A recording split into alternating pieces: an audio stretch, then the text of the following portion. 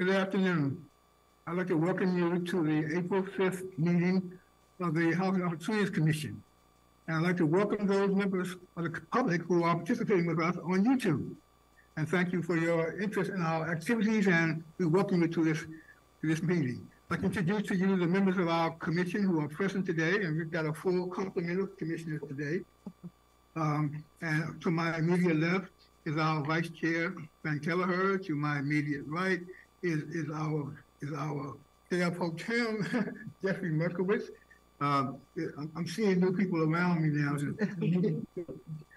Here's a meeting right, Jackie Simon, former Chair of the Commission, and also a Commissioner, and Rick Nelson, former Chair of HOC. So welcome them. And to my immediate left, our friend is Linda Coons, our Commissioner, and also Pamela Bird, Commissioner. So all of us want to welcome you to this meeting, and we will proceed with the agenda unless there is some request to amend the agenda. Seeing none, we will proceed. The first part of our meeting is the information exchange. We have been advised that there has been no request for anyone to participate in the community forum. So we'll proceed with the next item on the agenda, which is a report of the Executive Director. And we can certainly welcome you back, Chelsea. We can see that you've been somewhere where you had access to some sun. I am here now. So welcome. Thank you. Good afternoon, commissioners, members of the public, and the HLC team. I'm pleased to share an update as it pertains to HLC's activities in the month of March 2023. This month, we will highlight our first ever procurement fair. And I do want to ask the team to please preview the PowerPoint. You will hear information related to our first ever HOC procurement fair, legislative updates, highlights from our resident services division, the community development block grant update, updates from our housing resource division, real estate development activities, and the finance division update. Starting with, and I'd like the team to go to page 3 of the PowerPoint.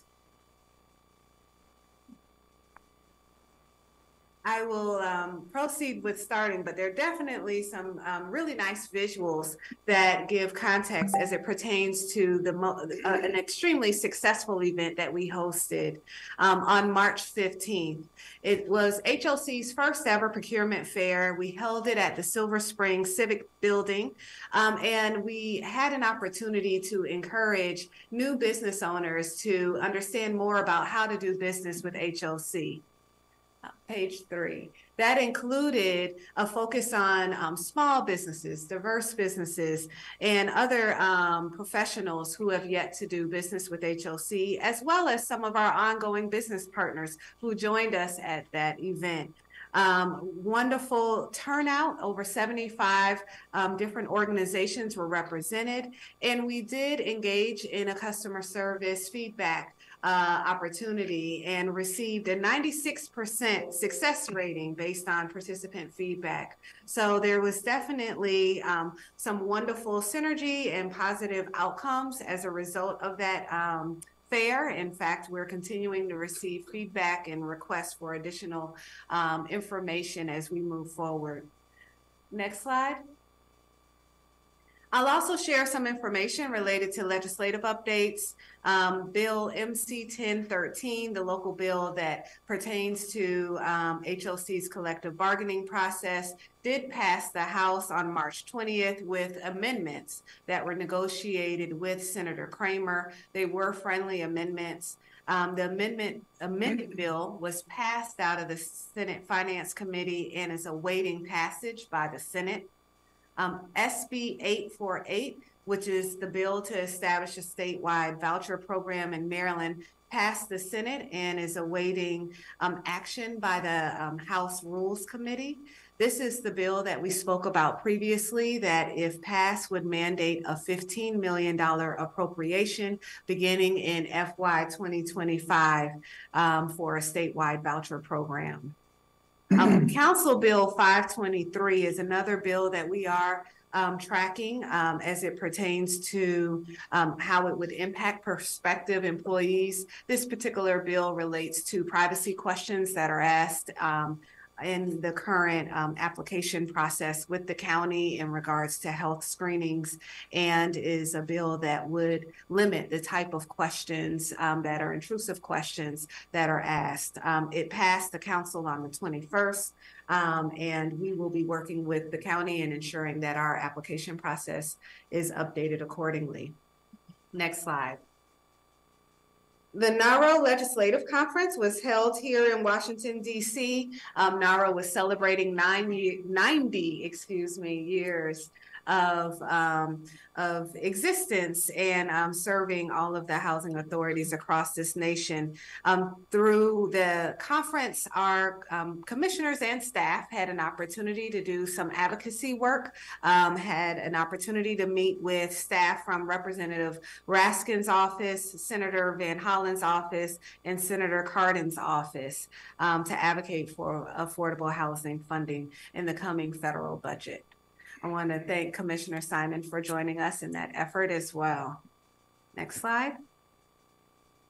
Our resident services update, we continue to engage and provide resources to our customers. This slide highlights some of the activities that are ongoing, including our Fundamentals of Housing workshop and our resource sharing workshops that occurred in the month of March, as well as our after-school program and recreational movie night that we held at Paddington Square on March 7th.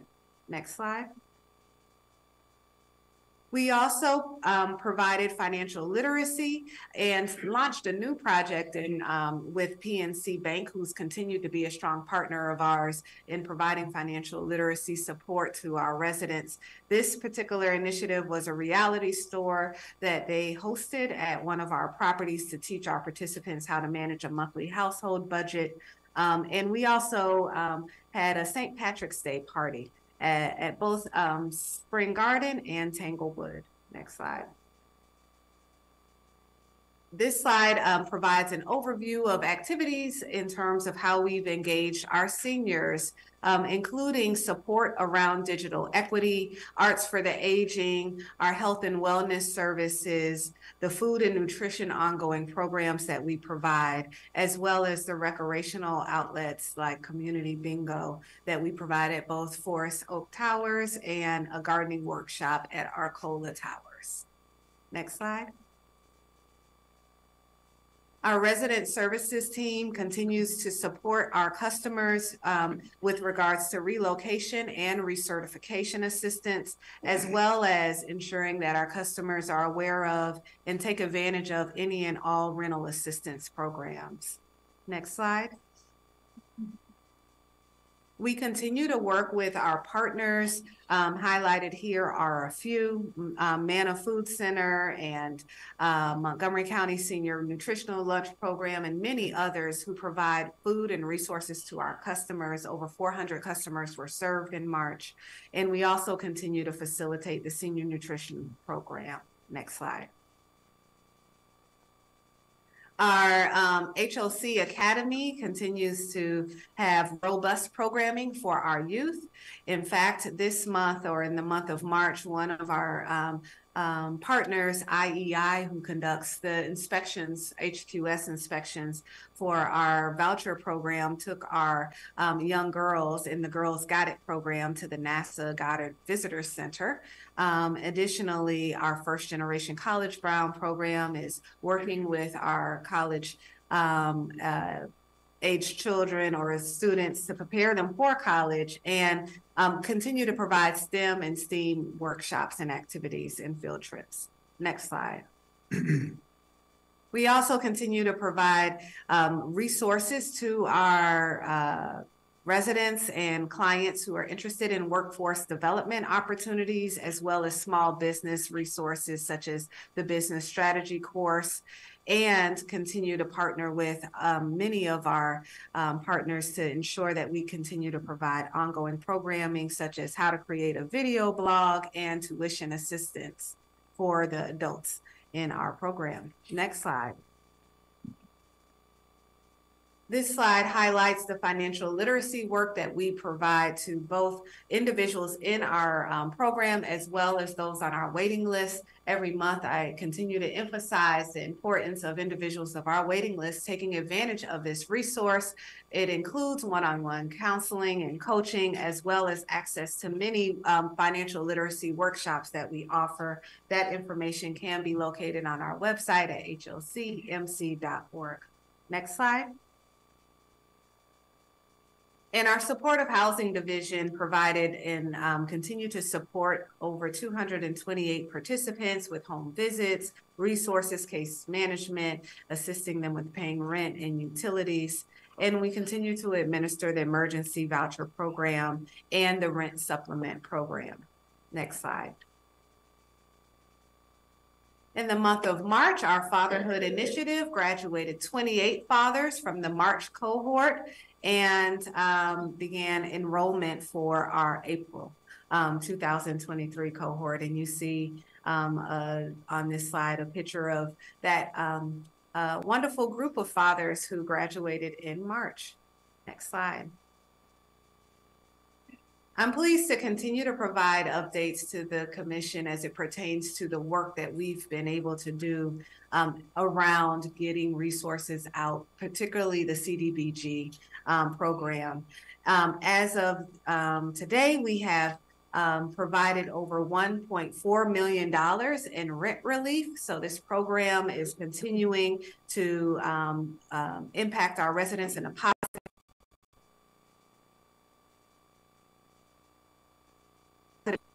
increase enrollment. The state has allowed us additional time to continue these efforts until June 30th, 2023. And I do want to applaud and thank the team who has really been instrumental in supporting this effort, our compliance team, property management team, IT, and our public affairs team.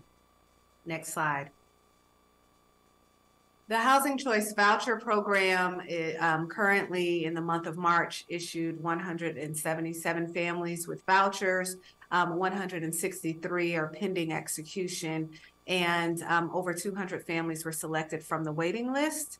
And you do see here that of the 177 families, 9 requested voucher extensions, which were granted, and 2 of the 9 did warrant referrals to the Human Rights Commission and the Commission on Civil Rights for possible discrimination.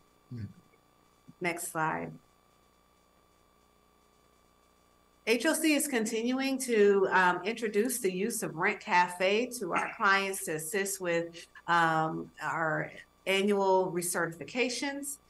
In the month of March, out of the 374 out of the 612 customers did submit their paperwork electronically. We expect that number to continue to increase. For those who are not submitting their information electronically, we're reaching out, providing resources so that the next time they have an opportunity to submit either an interim or a recert, that they know how they can do that in an expeditious manner online. Next slide. And our resident services counselors do continue to support families who are referred for termination. There were 28 families that did not meet program requirements. And of those 28 families, we were able to assist 10 with avoiding termination, and we'll continue to work with the remaining families to assist them in getting their paperwork in and to avoid termination from the program.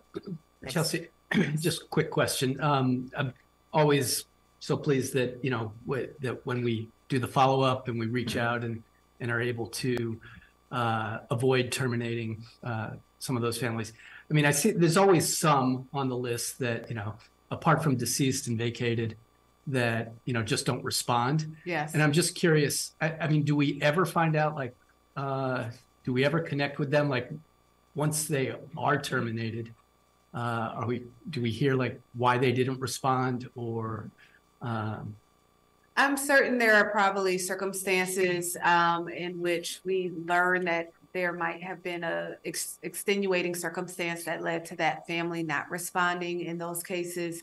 the HRD team would have to address those circumstances individually. But I do know that, of course, there are a lot of efforts that take place and opportunities to even file a grievance and request an opportunity to be heard if you're recommended for termination and we weren't successful in reaching you. And even in that period of time, have an opportunity to remediate and address concerns. Yeah, and Yes. you know, I'm not putting any fault on the staff on this. I guess I'm just wondering, like, if there are opportunities to learn, like, whether there are additional ways that we should be reaching out to, you know, some of these folks that, you know, that we're not connecting with for whatever reason. Absolutely, and I will circle back to the team as well. I'm hopeful, I'm positive that we take good notes in terms of what communication mechanisms we're using, and we definitely encourage our clients to keep their information updated. But I will also circle back with the team to inquire if we get feedback in regards to where the miss occurred. Thanks. Yes. Next slide. Our emergency housing voucher a rollout is still positive. Of the 118 EHVs that we've received, we have over 96 families that have successfully leased units and 10 who are currently searching, and staff are currently reviewing 2 packets to determine eligibility. HOC continues to seek referrals from the HHS for this program until we reach capacity. Next slide. The Family Self-Sufficiency Program currently has enrollment of 372 families. 6 new families entered the program this month, and staff are meeting with the Program Coordinating Committee on March 22nd, or did meet with the PCC on March 22nd, which consists of key partners who work together to provide resources to participants in our FSS program. Next slide.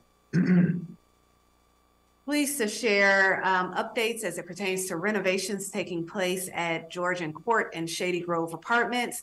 Those renovations are nearly complete. You see beautiful depictions of the community rooms and the spaces in both of these properties that will allow our residents to enjoy this amenity space, and we'll continue to update as we move along in this process with these renovations. Next slide. Our finance division update highlights the fact that on March 15th, the county executive presented his FY24 recommended budget, which did include an appropriation for the non-departmental account for services to be provided to HOC in the amount of close to $8 million. We are thankful for his recommendation and have great anticipation that the council will endorse that recommendation. County funds are allocated in HOC's non-departmental account to support various functions in the agency, including resident services, rental license fees, our customer service centers, homeowner association fees, and utilities for our deeply subsidized buildings. With that, I will pause for any questions, and thank you. I have a question. Go ahead. On the congratulations to the 28 fathers that did graduate. But my question is, do the fathers receive some type of training for a job? And does the Fatherhood Initiative guarantee the fathers a job? I do know that the program includes extensive workforce development training and opportunities, as well as referrals to job opportunities. We do not guarantee employment, but we definitely work very closely with the fathers to provide them with referrals and opportunities, as well as our Section 3 program allows and affords us to make referrals directly. We do that as well. Thank you. Yeah. I have a question about the Housing Choice Voucher Program information that you provided, which is very encouraging. One thing that I'm not as familiar with as I probably should be, it says 163 contracts are pending execution. Can you tell me how long that process usually takes, or is it usual to have that many cases that are pending execution? Is it a very involved process? And I'm not certain if Lynn Hayes is She's in the back. Yeah, she's right. She's in Oh, the great. back. Lynn, would you please step up and provide guidance there? Thank you. Good afternoon. Good afternoon. Good afternoon. So in answer to your question, by regulation, we have up to 60 days from the move-in date to execute the contract. And so these are contracts that we've sent to the landlords and we're waiting for them to send back to us to sign. And we have so many because we're doing mass follow-ups every month to continue to increase the utilization. So yes, this is about normal for us. Okay, and for an individual lease, what's the time that it usually takes to To get- lease? Yeah. 90 days. Okay. Thank you. Sure. I'm always pleased and impressed with the number of resident programs that we are doing in HOC. Notice that some of them are agency-wide, family self-sufficiency allowed, but some of them are very property-centered. You know, movie night at Paddington Square, for example. How do you know which activity is going to go on and what property? I mean, if I was a resident, I'd be looking at our website and finding where can I go to movie night, or where can I go to this, or because it's like all these different activities are going on, but they are not all replicated in each development. So how is that kind of like decided? Well, our resident services does put out a newsletter every single month. And again, I encourage everyone to go on our website. That newsletter outlines all of the activities that are taking place across our portfolio and the online programs, financial literacy, et cetera, programs as well. And then our resident services counselors do a lot of outreach. They send out blasts, they send out information on where and how families can participate in different programs that we have. Gotcha. And then at the specific properties, of course, there are flyers and information. So if it's a senior nutrition program, those seniors in that particular building are aware that that resource is coming to that particular site. I know a lot of times third parties are interested in doing certain things for certain targeted populations, like especially seniors. Yes. Or disabled or whatever it may be. So you'll find churches or other nonprofits that want to, but many of them want to go to a specific property, so that's understandable. Yes. But again, I just want to acknowledge the fact that there are a plethora of really strong programs being administered throughout the commissions. Thank you. Any other questions? Yeah. Do you have any update for us on the Resident Advisory Committee?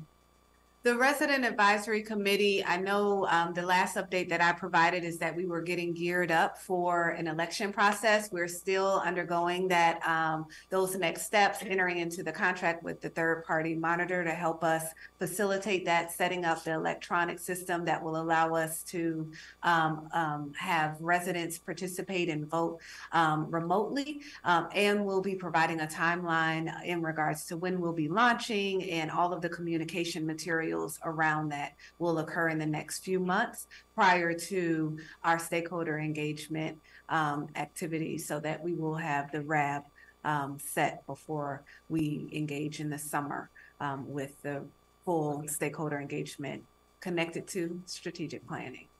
So do you have an expected timeline for the new board's first meeting, or when would they be able to first convene? I would have to get back to you on that, Commissioner Merkowitz. And if I'm able to do so before the close of today's meeting, I will circle back. If not, I will definitely send an email out to all of the commissioners. There's a timeline that's proposed, but it also is contingent on us setting up the electronic system, getting the information out, and ensuring that we're able to really have a robust outreach effort so that we get as much participation as possible. So I would assume we have not already set the first date for the meeting, but we should have an anticipated time frame in which the board would be set. Commissioner Merkowitz, we do have a standing RAB that's functioning right now. they participated in the process for the public house, public housing. The public housing Plan. and admin plan. Yes, and they gave their consent to the changes that were being made to the public housing plan. So it's not like we don't have Okay. a resident. I was a little policy confused review. because Commissioner Crew mentioned that something about that to me before the meeting as well. But I guess I'm also anxious for the full board to, we used to get regular updates Right. from residents. No, we had someone to come and sit in on our meetings every month. Yeah, and I wasn't here for all of that. I was here for, I guess, a brief window when they were presenting on Zoom. Yes. But it's been over a year, I'm sure, since we've benefited from. I would have to be on the committee too. Yeah. I mean, being a resident, so I have to be on the committee too, so I'll find out everything. Okay. Thank you. Just had Simon. a comment. I think there's frequently a question as to counting money that and our being a county agency. And I think it's noteworthy that the amount that is going to be in the county government's operating budget for HOC is the number that you gave, but I would bet it's less than 2% of our agency's operating budget. And I think it's important for people to understand that the bulk of our resources are not coming from the county government. So I thought that would be useful. Thank you. Thank you. If there are no other questions, I want to thank you for the report. And also on behalf of the commissioners, I want to thank you for these little monitors we have in front of us. It's so amazing to me how you can overlook things. I walk in, I'm looking for the big monitor out there. And here it is right here in front of me, looking at it. So he took the big monitor and made 7 little pieces. Yes. Thank you. The next item on the agenda is in fact the approval of the minutes. These are the approval of minutes for March the 8th. 2000, and also our closed session on March the 8th. Can I get a motion to approve those minutes? So moved. Second. Properly moved and seconded. Are there any questions? All in favor signify by saying aye. Aye. Opposed, nay. Approval. The next we'll now go into our committee reports and recommendations, and we'll start with our Administrative and Regulatory Committee, chaired by Commissioner Kelleher. Thank you very much.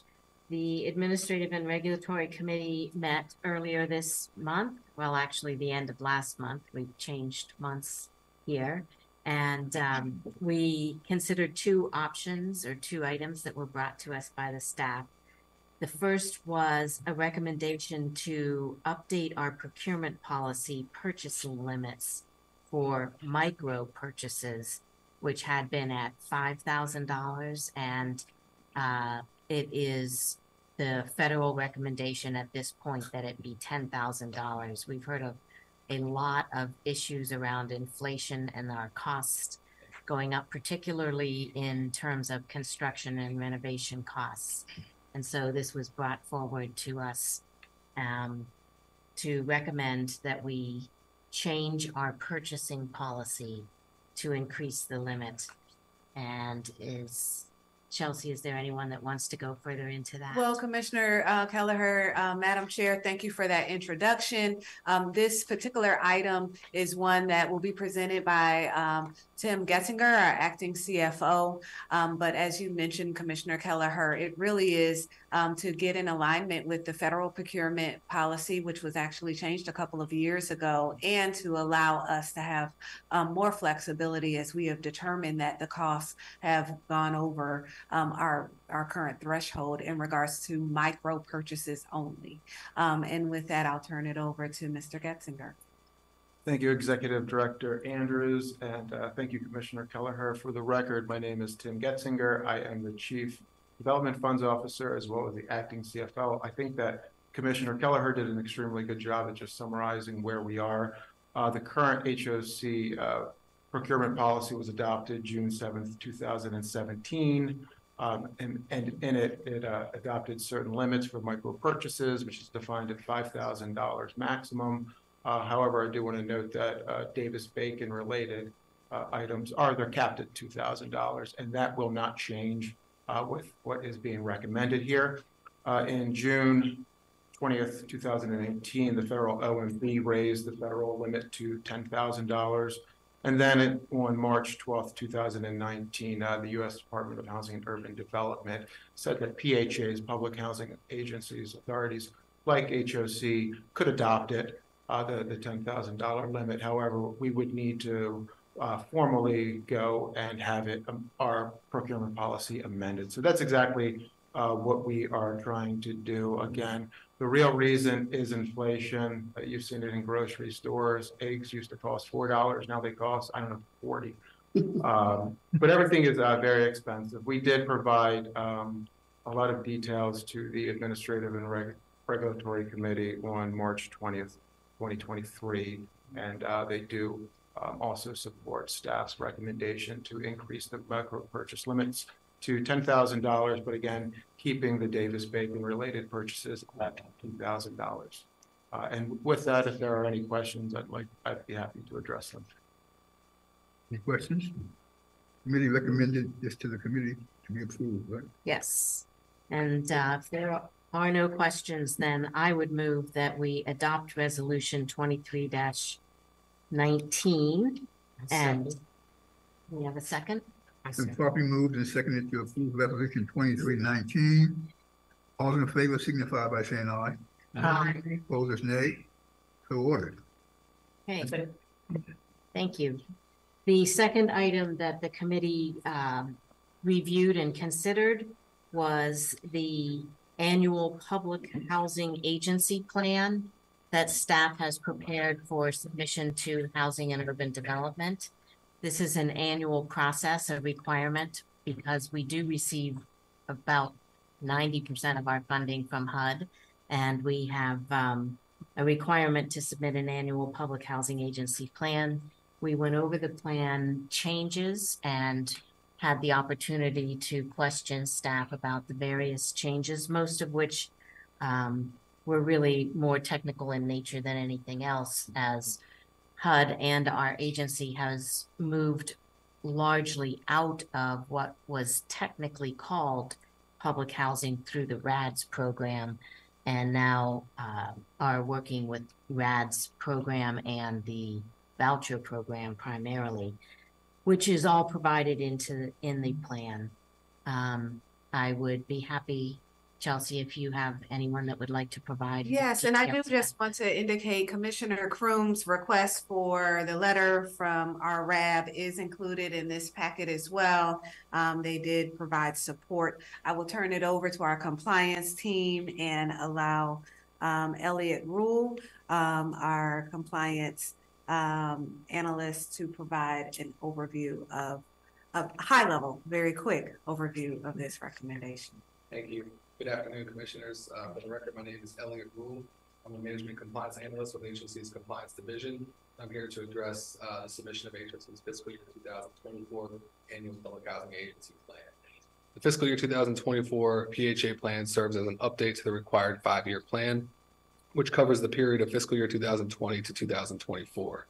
This item was reviewed and endorsed at the Administrative and Regulatory Committee on March 20th, 2023. Staff released a draft of the fiscal year 2024 PHA plan to the public on February 16th, 2023, and the public comment period culminated with a public hearing on April 3rd, 2023. To date, HOC has not received any comments for review. I'm glad to answer any questions you might have about the fiscal year 2024 Public Housing Agency Plan.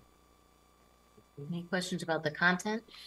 In terms of further process, the Resident Advisory Board that did then meet and endorse the changes as well. And on this past Monday, we held a public hearing, which allowed anyone from the public to attend and ask questions about the plan. We did have one attendee from the public who chose not to speak or ask any questions. But we have completed all of the requirements, and as such, I would move that we approve resolution 2320 to authorize staff to submit the annual public housing agency plan to the Housing and Urban Development Agency. So moved. It's been properly moved and seconded to approve resolution 23-20. All in favor signify by saying aye. Aye. Opposed, nay. So ordered. Just to make a note that the state of Maryland also just approved their 5-year PHA plan. So the next committee is Development and Finance Committee, chaired by Commissioner Snyder. Thank you.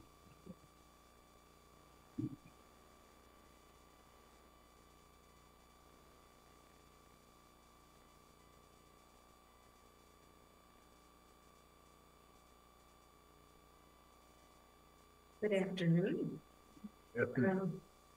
This is before us at the moment is the approval of a new lender to participate in our single-family mortgage purchase program. And Andrews, do you want to add anything to that? Yes, thank you, Madam Chair of the DevFin Committee. This particular item was presented to the DevFin Committee and involved some extensive Q&A around how the program would be administered and the pros and cons of increasing limits, income limits, as well as purchase price of properties. We are going to address those questions and seek support of the full commission today. I will turn it over to Monty Stanford, our Director of Mortgage Finance, along with Jennifer Washington, the Assistant Director of Bond Finance, to answer and to provide an overview of this recommendation. Thank you, Executive Director Andrews. Good afternoon, Commissioners. Today I want to talk about HOC single-family programs and give kind of preamble to what Ms. Washington will be discussing with you. HOC, as you know, HOC single-family programs provide FHA financing as well as conventional financing through both the GSEs, Fannie Mae and Freddie Mac. We also administer down payment assistance and closing cost assistance, as well as oversee HOC's single-family portfolio of whole loans, which are approximately 500 first mortgages and over 500 down payment assistance loans. Today, the Mortgage Finance Division will be presenting on 3 items that are important to the operation of HOC single-family programs. The first, as Commissioner Simon mentioned, is the approval of a new participating single-family lender. HOC currently has a stable of 24 active participating lenders and recognizes that increasing lender participation can broaden HOC's exposure to HOC's mortgage products, as well as closing cost assistance programs that can only be used in conjunction with an MPP first mortgage. The second item is the approval to select a single-family mortgage loan subservice, in which we will highlight the process followed to ensure our whole loan portfolio continues to be serviced by a responsive and high-caliber servicer. And the third item is the approval to increase the maximum sale price and income limits for the single-family mortgage purchase program, as determined in 2022 by the Internal Revenue Service and HUD respectively. At this time, I'll turn it over to Ms. Washington. Good afternoon, Commissioners. I'm Jennifer Washington, Assistant Director of Bond Management. And I believe our first item is the new lender item. The Commission has approved continuous lender solicitation and participation in the single-family mortgage purchase program. The criteria to become a new lender are as follows. The lender is not a mortgage broker and can close loans in its own name. The lender is approved to do business with Freddie Mac and Fannie Mae, or is an approved FHA originating lender. And the lender is approved to do business with U.S. Bank, HOC's master servicer. Limited Homes Loans has applied for participation in HOC's mortgage purchase program and meets all the requirements. And because of time, the Development and Finance Committee considered this item at its meeting on March 23rd and supports staff recommendation to approve this new lender, and we are requesting your approval. If you have any questions, I'd be happy to answer them at this time. Are there any questions? Hearing none, on behalf of the committee, I would recommend approval. Second. It has been properly moved and seconded to approve resolution 23-21. All in favor signify by saying aye. Aye. Opposers, nay. So ordered. Keep rolling. Yes. Okay. For the record, Jennifer Washington, Assistant Director of Bond Management. And your next item is a request to approve and select single-family mortgage loan subservicer in accordance with RFP 2344. You have before you a request to approve Dover Mortgage, Inc. as the Commission's single-family mortgage loan subservicer. The mortgage purchase program includes a small portfolio of whole loans that are serviced by either the original lender or the Commissioner's current subservicer, which is Dover. These whole loans were originated prior to 2012 when the program implemented the existing mortgage-backed securities structure. The RFP for services was issued on July 25th, 2022, and after no responses were received, we reissued it again in September 19th, 2022, with responses due on October 17th. 3 responses were received, and it was determined that only 2, Dover and Novad Management Consulting, satisfied compliance with and met all minimum qualifications of the RFP, as shown on page 86.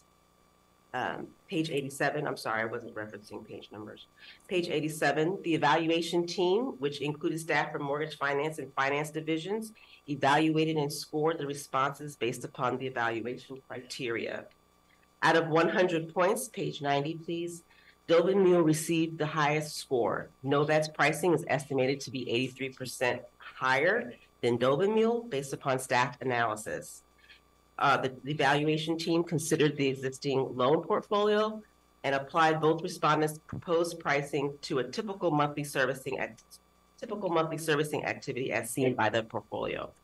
Therefore, staff recommends, with the support of the Development and Finance Committee, approval of Dover as the Commission's single-family mortgage loan subservicer. And if you have any questions, I'll be happy to answer them.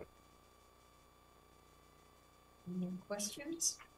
If not, on behalf of the committee, I would recommend and move the selection of Dover as our loan subservicer. Second.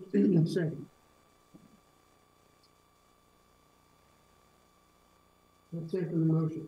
It's been properly moved and seconded to approve resolution 23-22. All in favor signify by saying aye. Aye. Opposers, nay. Motion carries. Thank you. Next item. The next item is the opportunity to increase the sales price and income limits for a single-family mortgage purchase program. Yes. For the record, Jennifer Washington, Assistant Director of Bond Management. The single-family mortgage purchase program follows IRS regulations, which guides the maximum sales price and income limits for the program. And today you have a request proposing to increase both maximum limits. Because the mortgage purchase program is a continuous lending program, increasing the maximum sales price and income limits will not exclude the affordable incomes from access to the program. Each of our lenders underwrites for FHA, Fannie Mae, Freddie Mac, along with overlays from U.S. Bank. We review every loan that gets approved for pre-closing compliance, along with the fact that no loans go to closing without HOC's approval. In fiscal year 2022, the average sales price for the program was $278,529. And the average household income was $76,091 for a 3-person household, which is 59% of the area median income. Since our meeting with the Development and Finance Committee, we now show on page 96 that in fiscal year 2022, for each household size, program participants are purchasing affordably priced homes and are borrowers within the 36 to 75% of the area median income, which is and has been the history of the program.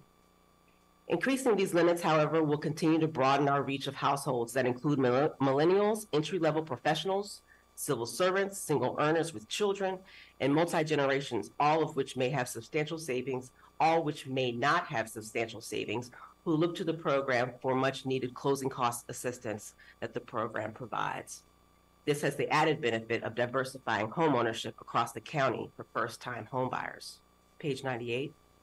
With the 2022 IRS average area sales price now at $896,000 for our high cost area, the program is able to increase its maximum sales price limit to $806,598. The program's maximum loan amount will be $726 due to the change in the 2023 Federal Housing Finance Agency maximum mortgage limits.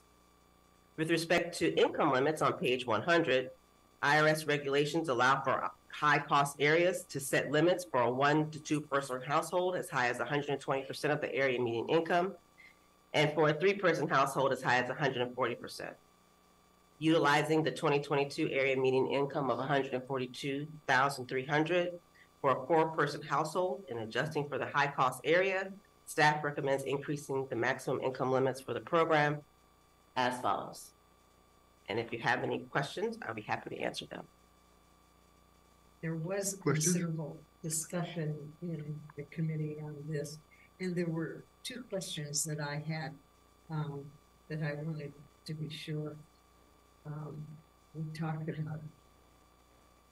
Obviously, just because the limits are high, we've had limits that have exceeded. The average loans are significantly less, and there are still properties that are affordable to some families yet, at least. But the market has been very difficult recently, particularly for them. I know that we have not historically done VA loans. CDA now does VA loans. Is this something that we should be moving into within our mortgage purchase program as well? We can. Yes, that's something that we can look into. Yes. It would seem to me it would be very useful from the benefit of our lenders to know that we can expand to the veterans. I don't remember what the reason was that they were precluded in the past, but if we would be eligible, I would hope that the staff would ignore that and bring that to the committee. Yes, the benefit of VA loans is they don't require any money down or right. a smaller down payment, and The closing cost money would go farther. correct, and the loan limits are comparable to FHA. Yeah. So that would be a big help. And it would be useful to let the realtors know that we're exploring that expansion as well when we meet with them. Are there questions from our fellow commissioners? Thank you. I have a question. Both page 95 and 100 of the briefing book mention that this is essentially moving into moderate income from what we have traditionally served in as low income, which is a kind of mission expansion or strategy of expanding our service line. I'm wondering why, is there some reason we're taking this up now independently of our strategic planning, where we would look at how we serving our community, what areas may need more attention or less attention, what resources we have or don't have in order to serve various extenuations of the population, because essentially the same argument could be made for any of our programs. Why don't we serve the middle class as well as those that are low income or very low income? And with 37,000, I know it's a different source of money, a different program, but with 37,000 people on our waiting list, I'm curious as to why we're trying to do this now independent of strategic planning. I guess, Commissioner Keller, I would just note that I think all we're doing is updating the income limits to conform with what we're allowed to. We were already in this space. at, it's with 120% and 140%. So this isn't an expansion of the program. It's just, as we do with other items where we update the limits, is what we're doing here. And I guess I think there are lots of things we should discuss in the strategic plan. But I also wouldn't say that it's unique that we're serving moderate income individuals with our programs. Our developments are are mixed income. And so, we are serving both low income and higher incomes there. So I don't see this as significantly different than that. Is there some reason this needs to be decided now versus within the strategic planning context? I would just also add, to provide additional context to what Commissioner Merkowitz indicated, is that both Fannie and Freddie, as well as the state, review and update their limits on an ongoing basis. So we're keeping track with those other, of course, best practices in terms of thinking about our program and who we're offering it to.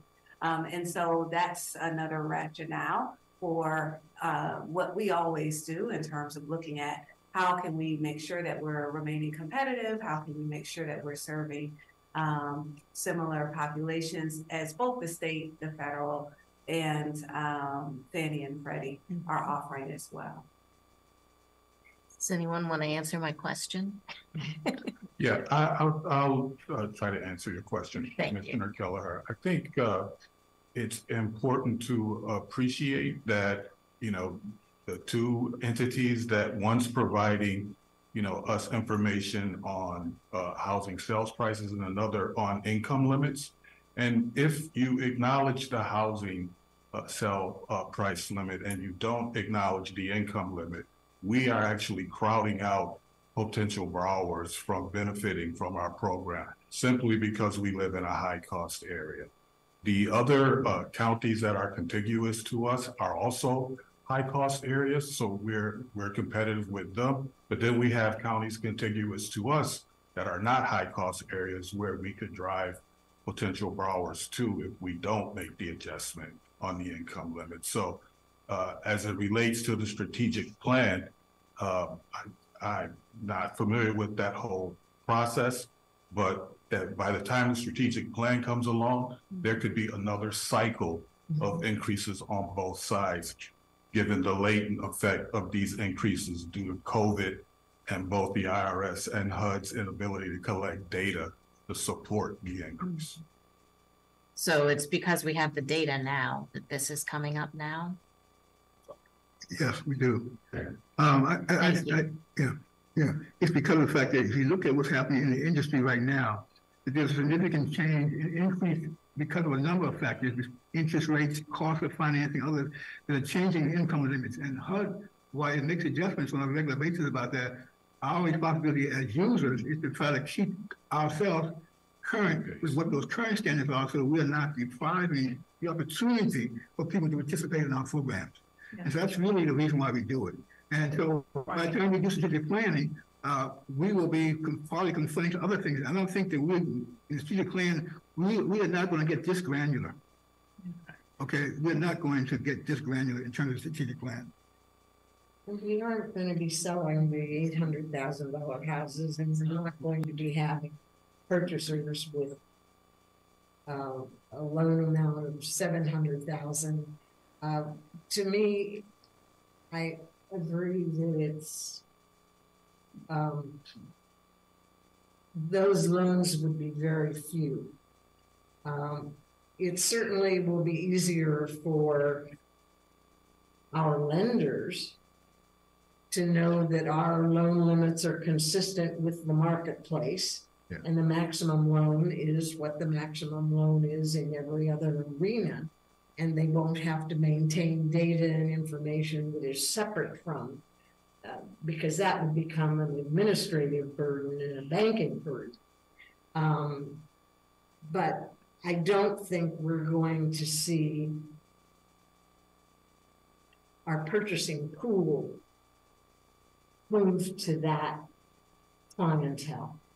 And I would just add on to what Commissioner Simon is saying is that I totally agree. I mean, historically, we have seen that that's just not who this program is serving. But I also think we don't necessarily want to preclude that opportunity if there are borrowers who would benefit from our program. And since it comes at no expense to, or you know, it doesn't preclude, it doesn't take away at all from serving, you know, lower income and more moderate income borrowers. So it's just if they can find the properties to buy at lower prices, and we're not going to control that one way or the other, whether we change these or we don't. I know, Rick. Yes, the question that had come up in the committee, which I don't think has been answered as I read this. How many people have, one, exceeded the current income limits, or for that matter, how many people have reached the ceiling in terms of the purchase price max? In other words, what's the real demand for these increases? Yes, we have spoken with our lenders and we do not have that information. We believe it would be a very small number. Well, and I will also add that it's difficult to track, because if you are over that income, then you're not going to apply. So it would be incumbent on these different lenders to keep track of how many people asked about that program but weren't eligible because of income. And so that's why it would be difficult for us to have that data at any point, just to be realistic in terms of our capacity to answer that question in the future as well. The reality is, if there's a demand for a program and the program limits exclude people, you would be hearing about it from either the lenders or some of the people who were unsuccessful. I mean, it just seems to me that our experience has been we are considerably under in both terms of income and in terms of purchase price. And we're increasing it just because we can, which I think optically is not the greatest thing for HOC to be doing. And it goes back a little bit to the comment that Commissioner Kelleher made in terms of mission for HOC. Who are we trying to serve? And how do you defend the program that from HOC that in fact permits people to buy $800,000 homes? I think that's a very difficult thing to defend. All right. I think that's a reflection of the area that we live in. I mean, if you look at the actual income limits, you know, we're still, it's 120, 140 area median income. You know, so we're not talking about high income earners. So we're really conforming standards to industry standards to what we're doing. In no way are we looking to either deny access to, but in fact provides perhaps an expansion of the number of people who may be looking to use our product. Because in fact, we could serve a high income, but again, everything that we do is subject to our approval. So no lender is going out getting someone into this program without our approval. So we would know if there's any increased activity, whether for persons who have higher income or paying more money for a mortgage. If anything, so we have safeguards around that to make sure that we continue to serve the population who we have been serving through this program. And all we're doing is conforming these to industry standards. And that's typically what we have done. It's the same way we conform our things to FHA's fair market events. Every year, HUD puts out new fair market events. What do? We come in here, present it to us, and we look at it and approve it. And this is the same type of activity we're being asked to take part in. I think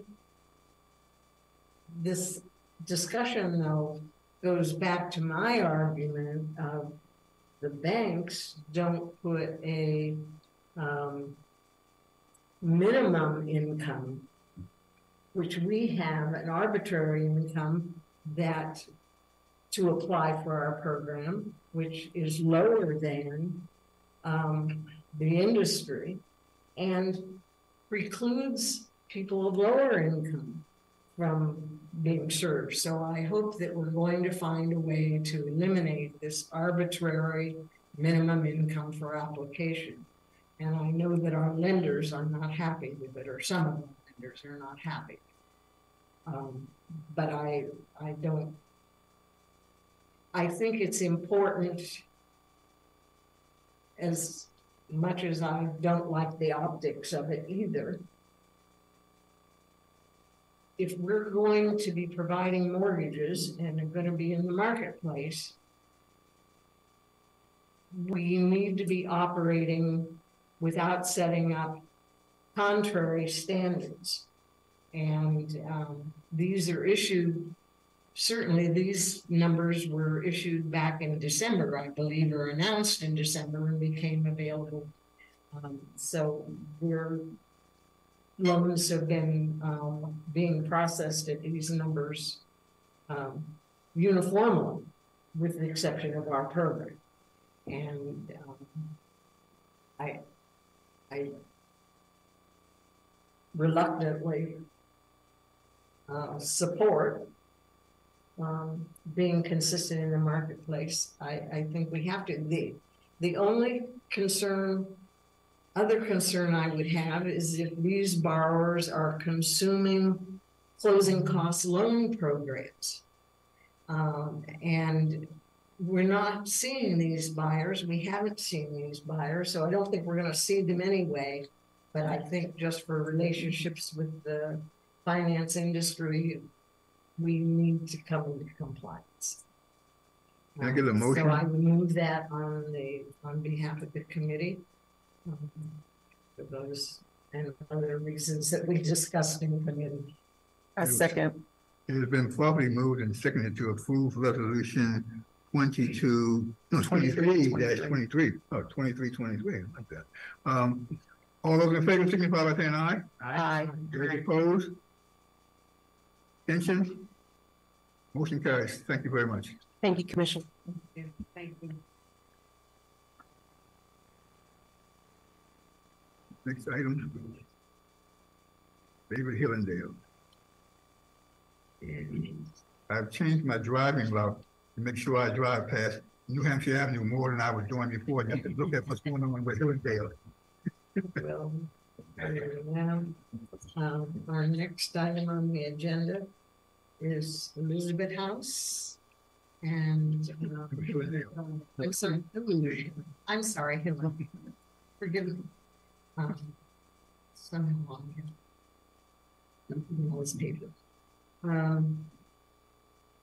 Ms. Andrews, you want to go ahead and turn this over? We're looking to select the construction materials testing and third-party inspection services. Yes, Commissioner Simon and commissioners were really excited that this project is continuing to move along in the right direction. And so I'll turn it over to Catherine Hollister, our housing acquisition manager, to provide a brief overview of the request before you today.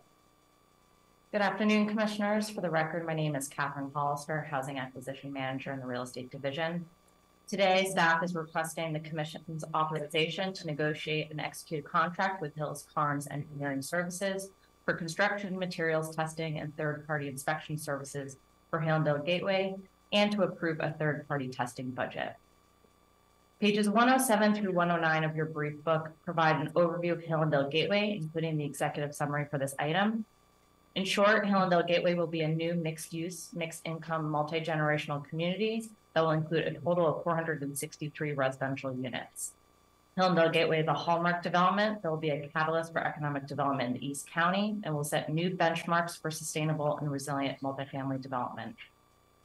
Pages 110 through 113 provide information on the procurement process, the scope of services sought, and the evaluation and selection process for Hallandale Gateway's third-party testing consultant. In summary, HOC issued a request for proposal for third-party testing services in accordance with HOC's procurement policy.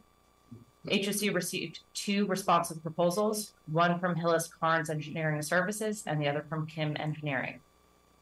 Proposals were scored on 5 evaluation criteria: experience, management plan, price, methodology, and MFD participation, with a maximum possible score of 100 points. Hillis Carnes received the highest overall score of 87 out of 100 possible points, receiving the top score in 4 out of the 5 evaluation criteria. And finally, Hillis Carnes submitted the lowest price, which was 3% lower than the bid provided by Kim Engineering. On page 115 of your brief book, staff recommends the selection of Hillis Carnes to provide third-party testing services and authorization for the executive director to negotiate and execute a contract with Hillis Carnes in an amount up to $489,430. In addition, staff recommends a total third-party testing budget of $562,845, which includes a commission-held contingency of 15%.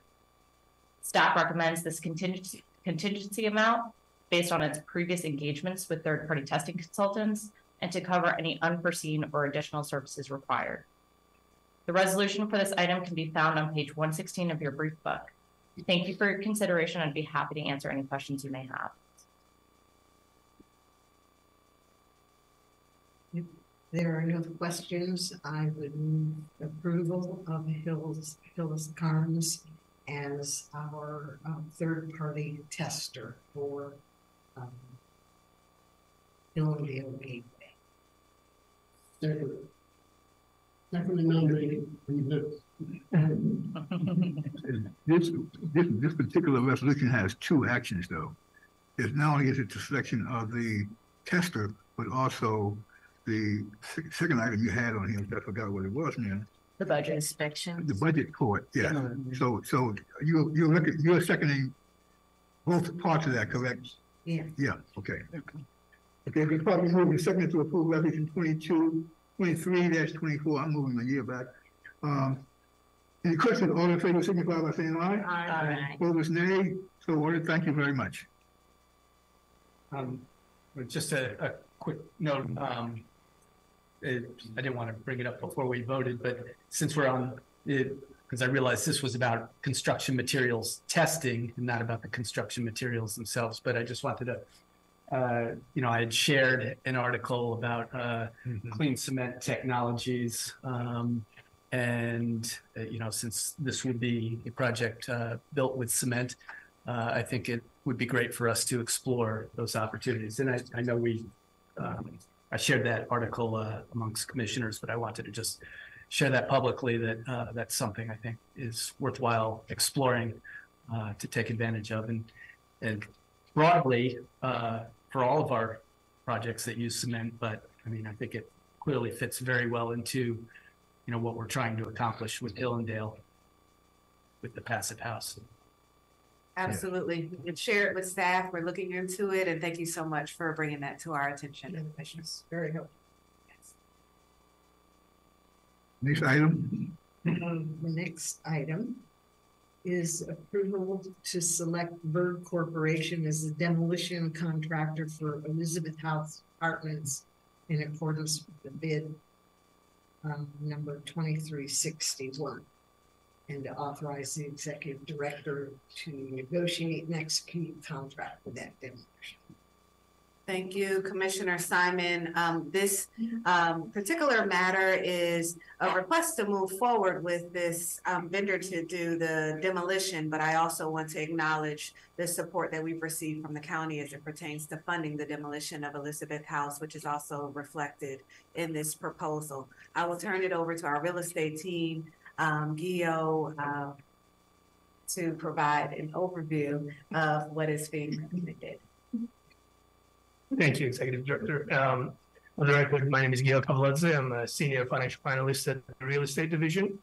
And as the Executive Director mentioned, this is a request to approve the selection of a contractor to demolish Elizabeth House Apartments, the existing senior public housing property, 160-unit property that's located next to the Leggett, the new development. The Elizabeth House Apartments are in the process of being vacated and should be 100% vacant in the next few weeks. And it's reached its the end of the useful life and needs to be demolished. And to facilitate the future redevelopment of that site, HOC issued an IFB invitation for a bid in February to solicit proposals for demolition contract. We received 3 proposals. the lowest bidder, the Berg Corporation, proposed a budget of approximately $2.3 million. And was the lowest bidder, as I mentioned. So we request approval for the Berg Corporation to be selected for the contract. We also propose and request approval for a contingency of 20% of this amount for any unforeseen circumstances, and that would be approximately $460,000. And the two amounts would bring the total requested budget to $2.75 million. Proposed funding for this demolition has three sources. County CIP funds of $1.5 million have already been approved and should be available to HOC by the time the demolition starts in late May or June of this year. There's also a proposed DHCA interest-free loan of $1 million that hasn't been yet approved, but we hope to receive that funding in the process or during the process of the demolition. And the remaining amount, if needed, we request approval for up to $500,000 to be extended from HOC's Opportunity Housing Reserve Fund. As I mentioned, the CIP funding has already been approved, but we are requesting bridge funding for the DHCA loan of up to $1 million from HOC's PNC real estate line of credit. We expect to complete the permitting and contract negotiation process by May, and hopefully start the demolition process in late May or sometime in June. That would allow us to finish the demolition by the end of the year. There are two resolutions for this request. One is for the approval, and one is for the reloc authorization. And just a slight correction, the commission packet and the first resolution mentioned $2.5 million reloc authorization. That's from our previous request to the Development and Finance Committee. At that time, we weren't sure if the CIP funding would also be available by the start of the demolition, so we included that in the bridge request. But since then, we've confirmed that that funding will actually be available, so we don't need $2.5 million of bridge funding. We only need $1 million, and so the resolution that's attached to the packet will be corrected to reflect that. The second resolution already reflects the correction.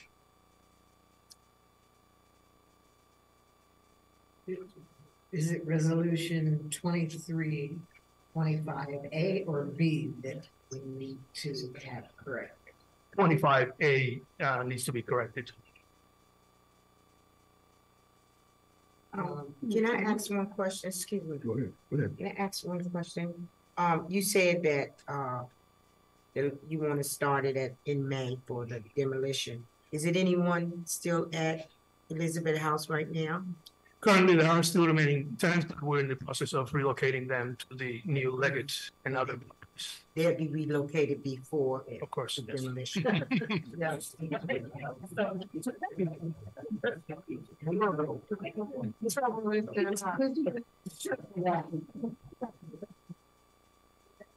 Laughing, but in my past background, we did undertake a demolition and the place was occupied. Oh, no. And when the claw came down on the building, it came down an area where the resident was taking a bath. Oh, wow. Okay, and so that cost us a lot of money. The trauma cost us more than the demolition. Oh, my. So we will avoid that problem. If there are no other questions, I move approval of resolution 2325A. In the selection of the contractor, and resolution 2325B, approval of up to $1 million in the PNC Bank real estate line of credit to demolish Elizabeth House apartments. Second. Been probably moved and second to approve resolutions 2325A and 2325B. All in favor signify by saying aye. Aye. Opposed, nay. So ordered. Thank you. I certainly hope that the contractor is going to be doing, in most cases demolition, they do it time-elapsed photography so that they can track this whole thing because of liability, potential issues that go on. So this is going to be a very interesting demolition. Well, they were doing the construction, at least at one point in time, they were filming. Are they still doing that? For the record, Marcus Urban, Director of Real Estate. The live camera, I believe, is still up, but we'll explore either pivoting that one to capture the demolition as it occurs. It'd be an interesting, Time lapse. Yeah. yes, time lapse with one going up and the other one coming down. You should have some wonderful time editing those. Lots of fun. Yeah. Very good, thank you all. We've now finished all of the items for the committee, Development Finance Committee. We have no other committee items to come before you. We do now go into the next part of the agenda, which is items requiring deliberation and/or action. And the first item that's coming before us relates to Resolution 2326 related to strategic plan consultant. Thank you, Mr. Chair. We're really excited to come before the commission today and take this first step towards the process of reevaluating our strategic plan for the next 5 years. As you commissioners know, we created a task force internally with our staff to lead this process for the staff purposes, but we'll be working hand in hand with leadership from the board in regards to our strategic plan and our next steps. The task force includes our Deputy Executive Director, Kareem Brown, Ken Silverman, our Director of Government Affairs, and Tia Blunt, our Director of Public Affairs and Communications. And of course, will be supported by all the staff and directors throughout the agency. I will turn it over to Kareem Brown, who will begin the discussion today in regards to our recommendation. Thank you, Executive Director Andrews. Good afternoon, commissioners, Mr. Chairman, members of the commission. For the record, my name is Kareem Brown, and I'm the Deputy Executive Director. My colleagues, Ken Silverman, Director of Government Affairs, and Tia Blunt, Director of Public Affairs and Communications, are pleased to present to you a recommendation for a consultant that will serve to develop the new strategic plan covering the period of the next 5 years for HOC. As you're aware, the last strategic plan covered fiscal year 2018 to 2022. And HOC has undergone a period of transition in leadership, but we're ready to undertake the development of a new plan. Please go to, I guess, slide number 3 of the actual presentation. Thank you. So the next several pages, next 3 pages, I'll just review some of the highlights of the executive summary. So there has been quite a bit of conversation around the strategic plan. You know, when will it start? What will it entail? And things of that nature. But one thing has been clear to us as we develop the RFP or the request for proposal for consultants, and as we evaluated the proposals that we received, we felt that this strategic plan for the next 5 years is not your typical strategic plan. For the first part, I've been here for a little while, and we've always used a facilitator to develop a strategic plan. And while it's yielded some really good results that have been actionable, and we've achieved some phenomenal things over the last several years, we've been operating, in a changed environment where diversity, equity, and inclusion matters now more than ever. We've been faced with climate changes, and we've had to make decisions around those issues. Resources are scarce. We know for sure that change is constant. In fact, it's the only constant that we're aware of. And HOC's need to rebrand itself, refresh its mission. In fact, I reviewed our mission statement recently. And based on all the things we've accomplished in the last 10, 15 years, it needs a little bit of tweaking, I'd say. And so as we've been working on the plan and this evaluation of the firms that we would consider to take us into the next 5 years and beyond, we've felt deeply among the team that's been evaluating it that while it's important, it will be an important plan for the next 5 years, it's really laying the foundation for our future. And so we felt that it requires a different kind of firm or consultant that will move us into the future. The kind of expertise that we're looking for will be different. The qualifications will be different, and the process will be different. And so, you know, we've been really considering deeply, well, who should we select for the firm that will represent us? Just very quickly, and included in the executive summary, in the RFP that we put out, we asked for a few key elements. An evaluative report that would cover HOC's history, its funding history, and the operating environment. We asked the respondents to, you know, provide us with general information of how we interact with the public, our staff, our customers. We asked them to highlight for us in that evaluative report HOC's strengths, weaknesses, opportunities, and threats, as you might imagine in a strategic plan, to highlight for us our priorities. We know what our priorities are. We do know what our priorities are, but we wanted them to include that as well, just to make sure they understand who we are and what we're expecting from them. We wanted them to also highlight structure or staffing or resources, costs associated with providing services and our functions, and recommendations related to the resources and requirements for our staffing. As part of their process, they are also required to provide us to develop the plan, not just to give us an evaluative report about HOC, but to develop the plan, to disseminate the plan, to provide presentations of how they will interact with our stakeholders and give us feedback. And by us, I mean the board. This is not just about staff working with the consultant to provide a strategic plan. And once the plan is done, to provide it to us and to include a plan for disseminating it to the stakeholders, to the public, to the board, to staff, and ultimately to create an implementation plan for us.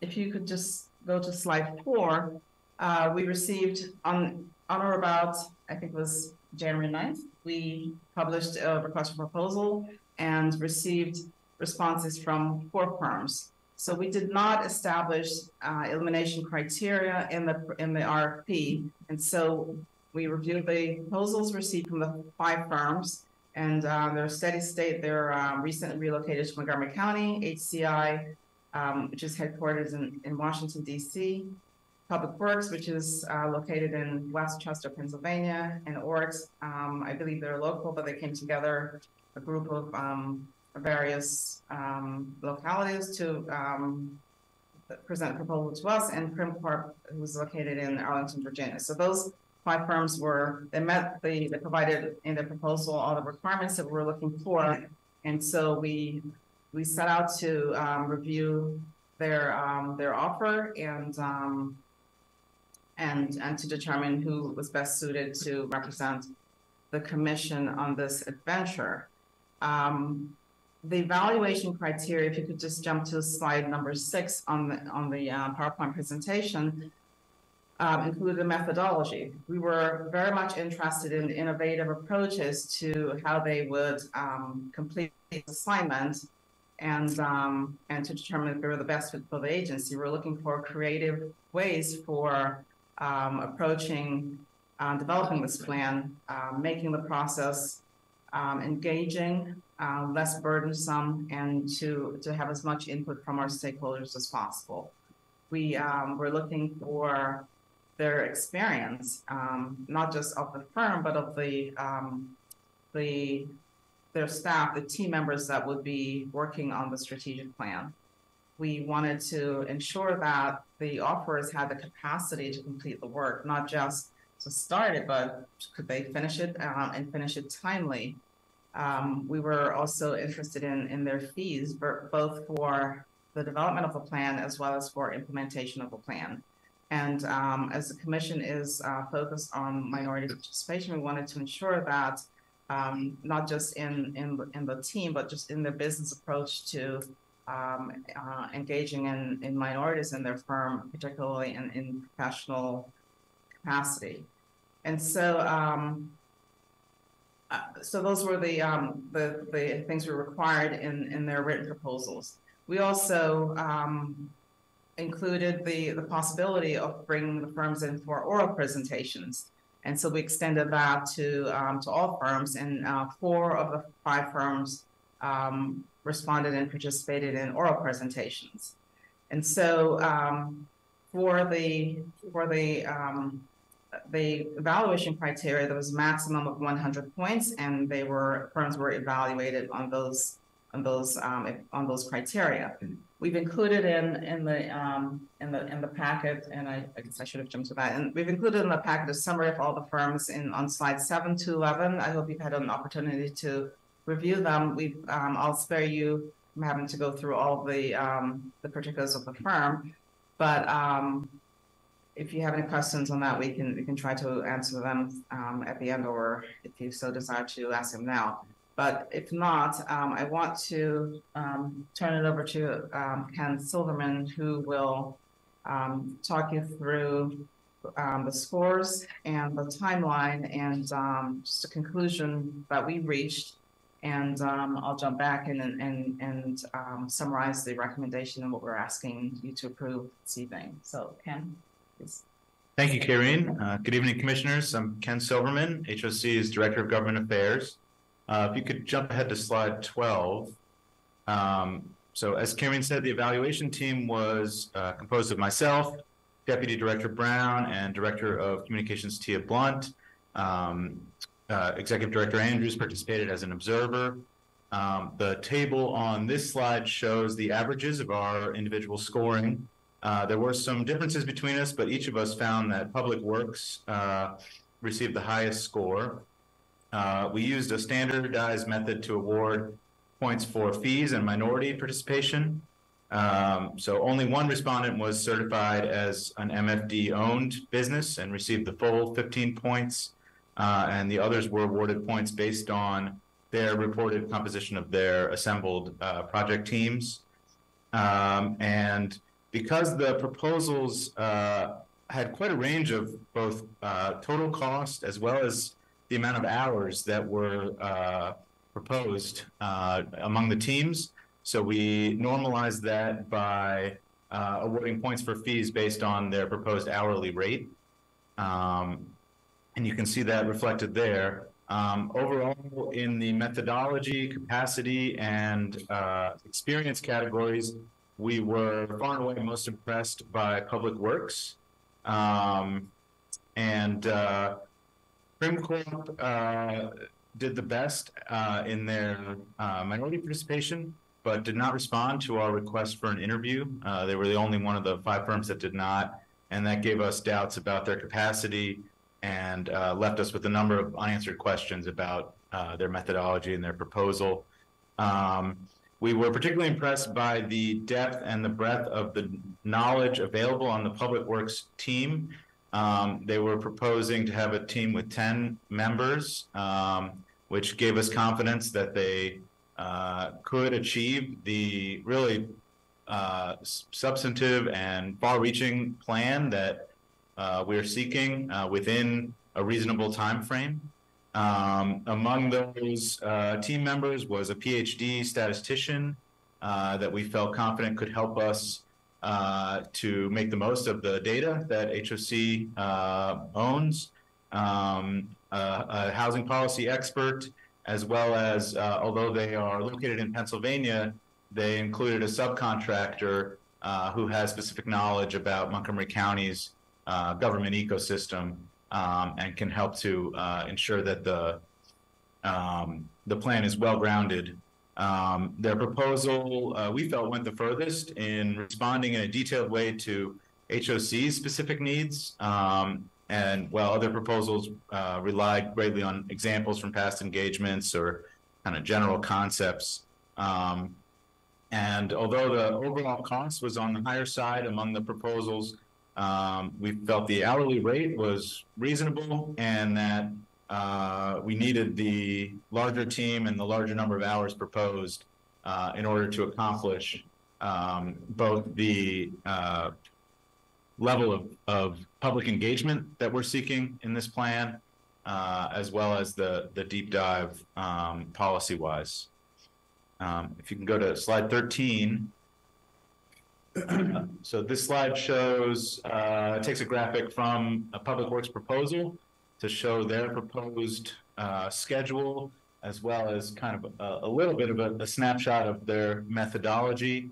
You can see for public engagement, they proposed a combination of individual interviews, broad surveys of different stakeholder groups, small focus groups, as well as a series of large town halls, both for HOC staff, but more importantly for HOC residents and for the public. And they used, they proposed a combination of virtual, electronic, as well as in-person means to try to get participation from as many people as possible. The schedule, we do expect this schedule probably to slide 2 to 4 weeks as far as the start date.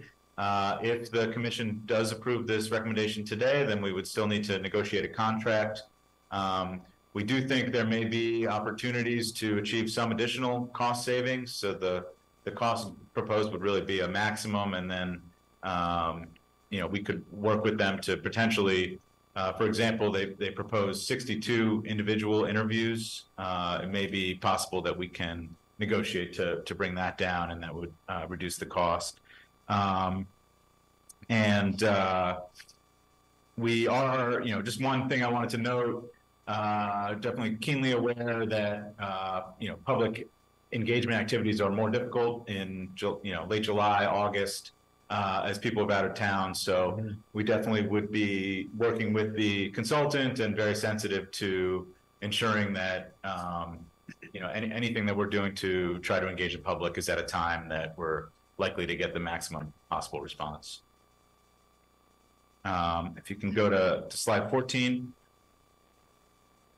So this kind of just summarizes again the factors that led our team to score the way that we did.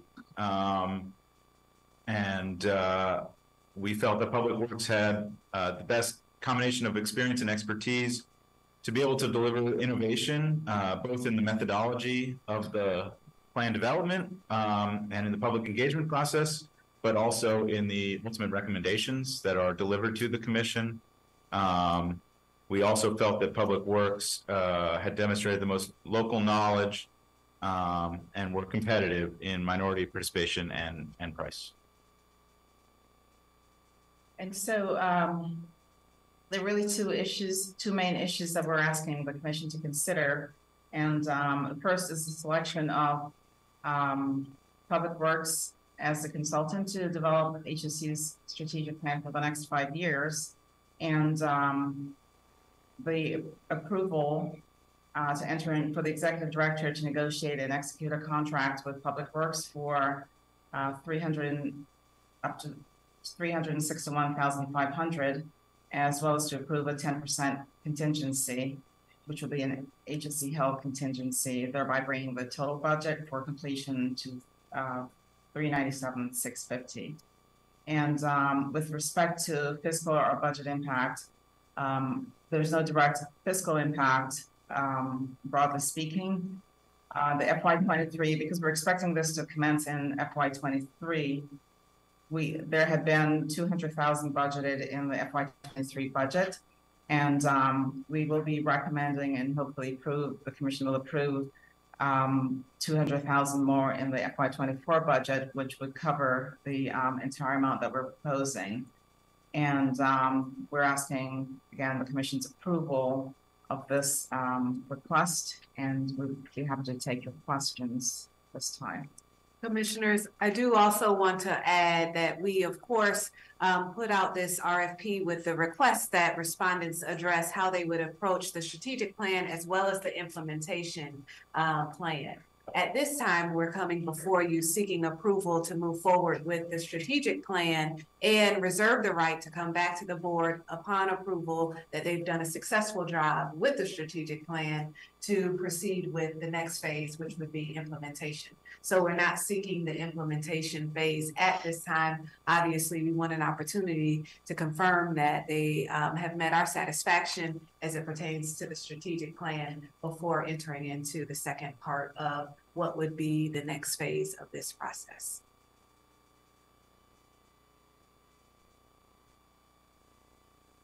Questions? Commissioners? One question I have, remembering the last time we went through this process, and the voluminous material that was produced in terms of data, they're going to spend 2 weeks on document and data research. Is that the time period in which they sort of analyze the environment in which we're operating and get all the statistics?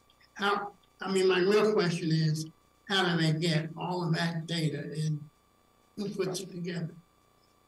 Commissioners, I will indicate that these proposals were based on their best estimates in terms of what and how the timeline would work. It will, of course, be modified based on initial meetings with staff and initial meetings with the commissioners on the proposed timeline, what's reasonable. But we are, as staff, currently preparing and getting as much data available so that we can start off with a kickoff meeting that has the data that we currently have available, as well as other resources such as park and planning and other data sources, that census, et cetera, that we think are relevant. But this plan and the timeline is one that is the proposal, the best guess proposal from our respondents, and will be modified based on that initial kickoff meeting that happens both with the commissioners and with staff. And did we have any follow-up to find out why that company didn't participate in the orals? We don't. Yeah, they did. You know, we went back to each respondent to ask for a best and final price, and they did provide an updated pricing. So, but we did make several attempts to contact them. Right, using the same contact information. Other questions? On the price, I guess I'm just trying to understand the scoring. I mean, fees, it does look like Public Works was one of the higher cost ones, if not the highest. But then if I'm reading your note correctly, I mean, you're also saying Primcore scored the highest due to the sheer number of hours it proposes to dedicate to the engagement. So you're saying they didn't score the highest in our scoring, but you're saying that the cost of the value of that per hour is that what your note means? Yes. So for developing the plan, they proposed 31 hours to allocate. I'm sorry, 3,100 hours to allocate to the plan. And so based on their dollar, their hourly rate was really low, and therefore they were awarded the highest points for fees. Well, okay, so the highest points for fees, that's not reflected in the 20 points for Primco for fees, and where the fee might have been more expensive, you see the reduced amount of score for those other respondents. Oh, whoops, okay, I was misreading this, so sorry. I thought we were talking about Public Works, but okay, so Public Works is kind of in the middle, proposing fewer hours, and when compared to Primcore. It's not based on hours. What they did was take the number of hours divided by what the overall proposal amount was to determine per hour rate. Okay. And so a company like Steady State that might have had 3 employees actually has one of the highest fees when you calculate the number of hours that they've proposed to the project. Okay, so Public Works has a higher cost per hour. Yes. and. Excuse me, steady state had the highest. Right, Yeah. no, I understand. So it's just in terms of who we're selecting. But I'm also hearing you say that if, that we may have ways of bringing some of that cost down. Is it just in interviews, or will there be other areas where if it takes them less time, Well, we anticipate negotiating with them based on our assessment of what and how much staff we would need at different phases. So for example, if in the beginning stages, we're just wanting to have exploratory conversations with staff, we don't need their full complement. And so most of the proposals considered having their full complement staff from beginning to end of the process. And so of course, we would consider all of the various ways in which we could negotiate to our best efforts with them. Okay. I'm just trying to, is this a fixed fee, or is it it's a not to exceed. Not to exceed. Okay. Great. On the matter dealing with the phase 2, the implementation plan, and what you're proposing is that that some decision be made about that after the completion of the strategic plan. And I just think so important, the operational plan is really, to me, a very important part of this initiative. We thought it was important enough to make it included as a definition of work in the original RFP. And I would not like to wait until the completion of the strategic plan to think that we're going to have a potential gap between the completion of the plan and then creating the operating plan. If there's a way that we could, for example, if the contractor you are recommending for this is Public Works, they submitted a proposal, a bid for the phase 2. There's going to be some negotiation with them before we sign a contract, as you already are saying. And it's possible for us to put into the full discussion phase 1 and phase 2.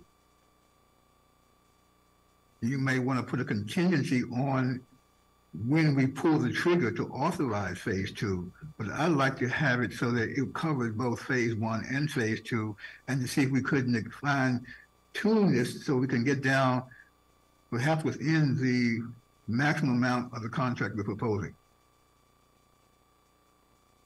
So as an option. Yes. Yeah. And therefore, when a motion is presented, it would be to include a potential increase of 87,000, the option to add phase 2 for an additional 87,000, and for our attorneys to craft the contract that allows us to have and reserve the right on whether we do make that next. See, I would almost approach it by saying that without agreeing on an amount of $87,000, I would make a motion to approve this resolution at a maximum amount of cost of $425,000, including phase 1 and phase 2. And for you all to negotiate that. Or I'd say $400,000 when you negotiate it, but I'm just saying I want it negotiated with phase 1 and 2 included in what we do. Please consider that. I know that the planning board just went through this Thrive 50-50. and it was exceedingly controversial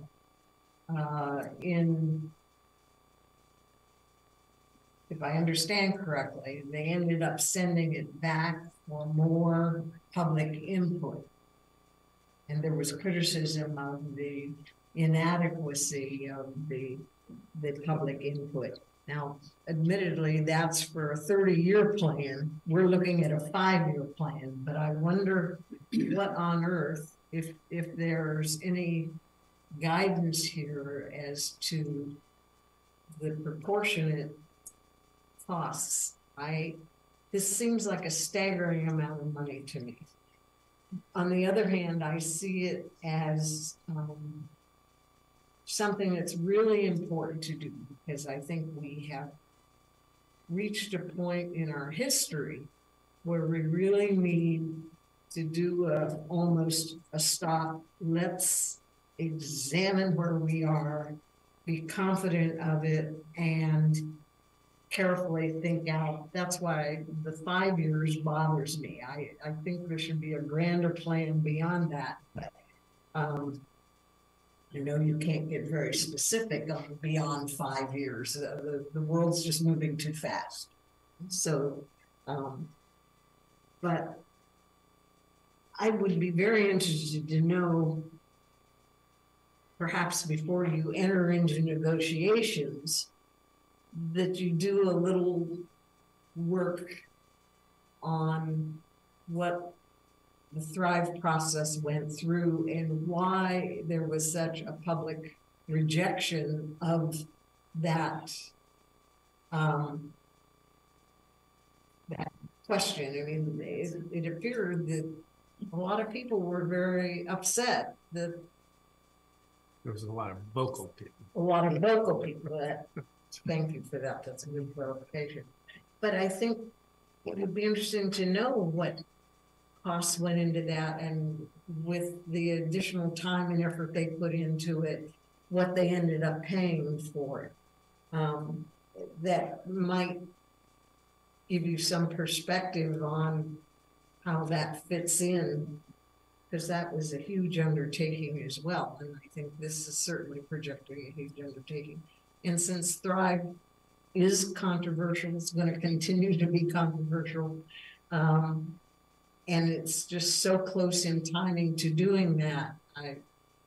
I would hate to have us fall subject to the same kinds of criticism, particularly when we're talking about this kind of money. So I don't know what.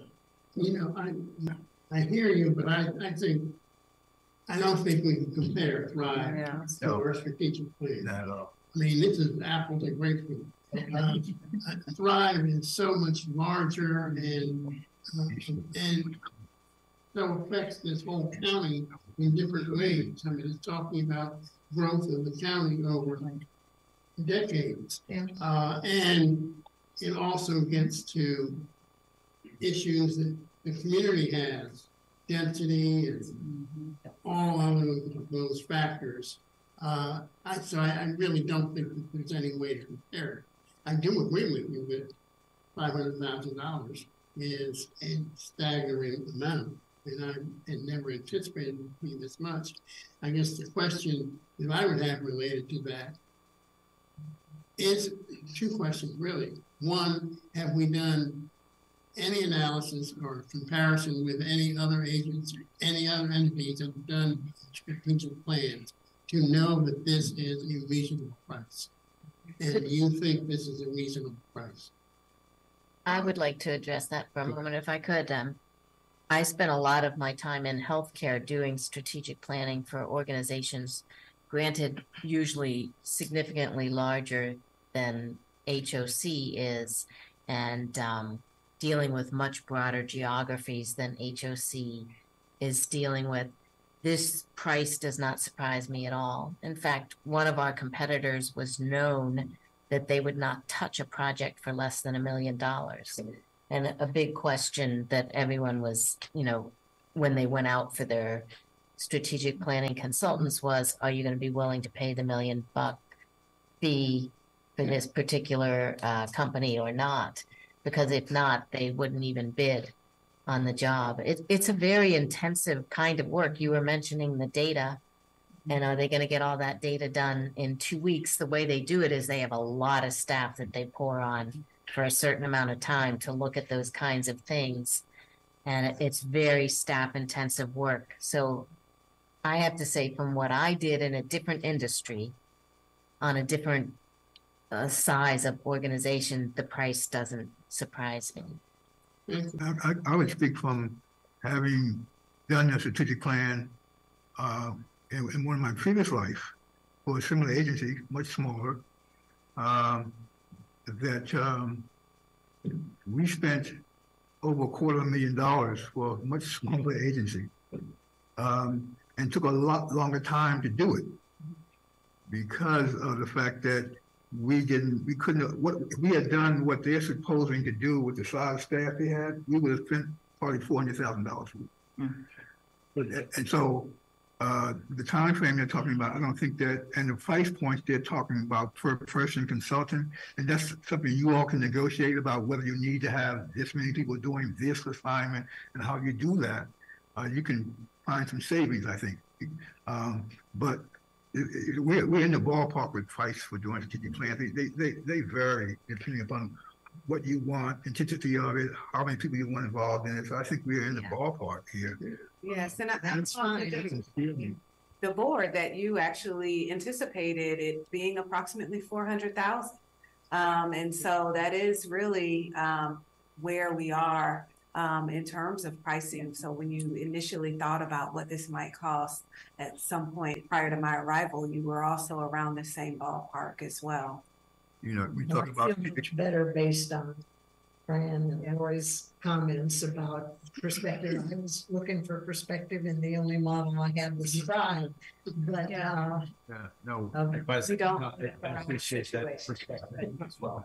I mean, it's interesting because given the volatility of what we as an agency have faced over the last few years, it's almost like you should be doing an annual plan, okay? Because it changes so dramatically.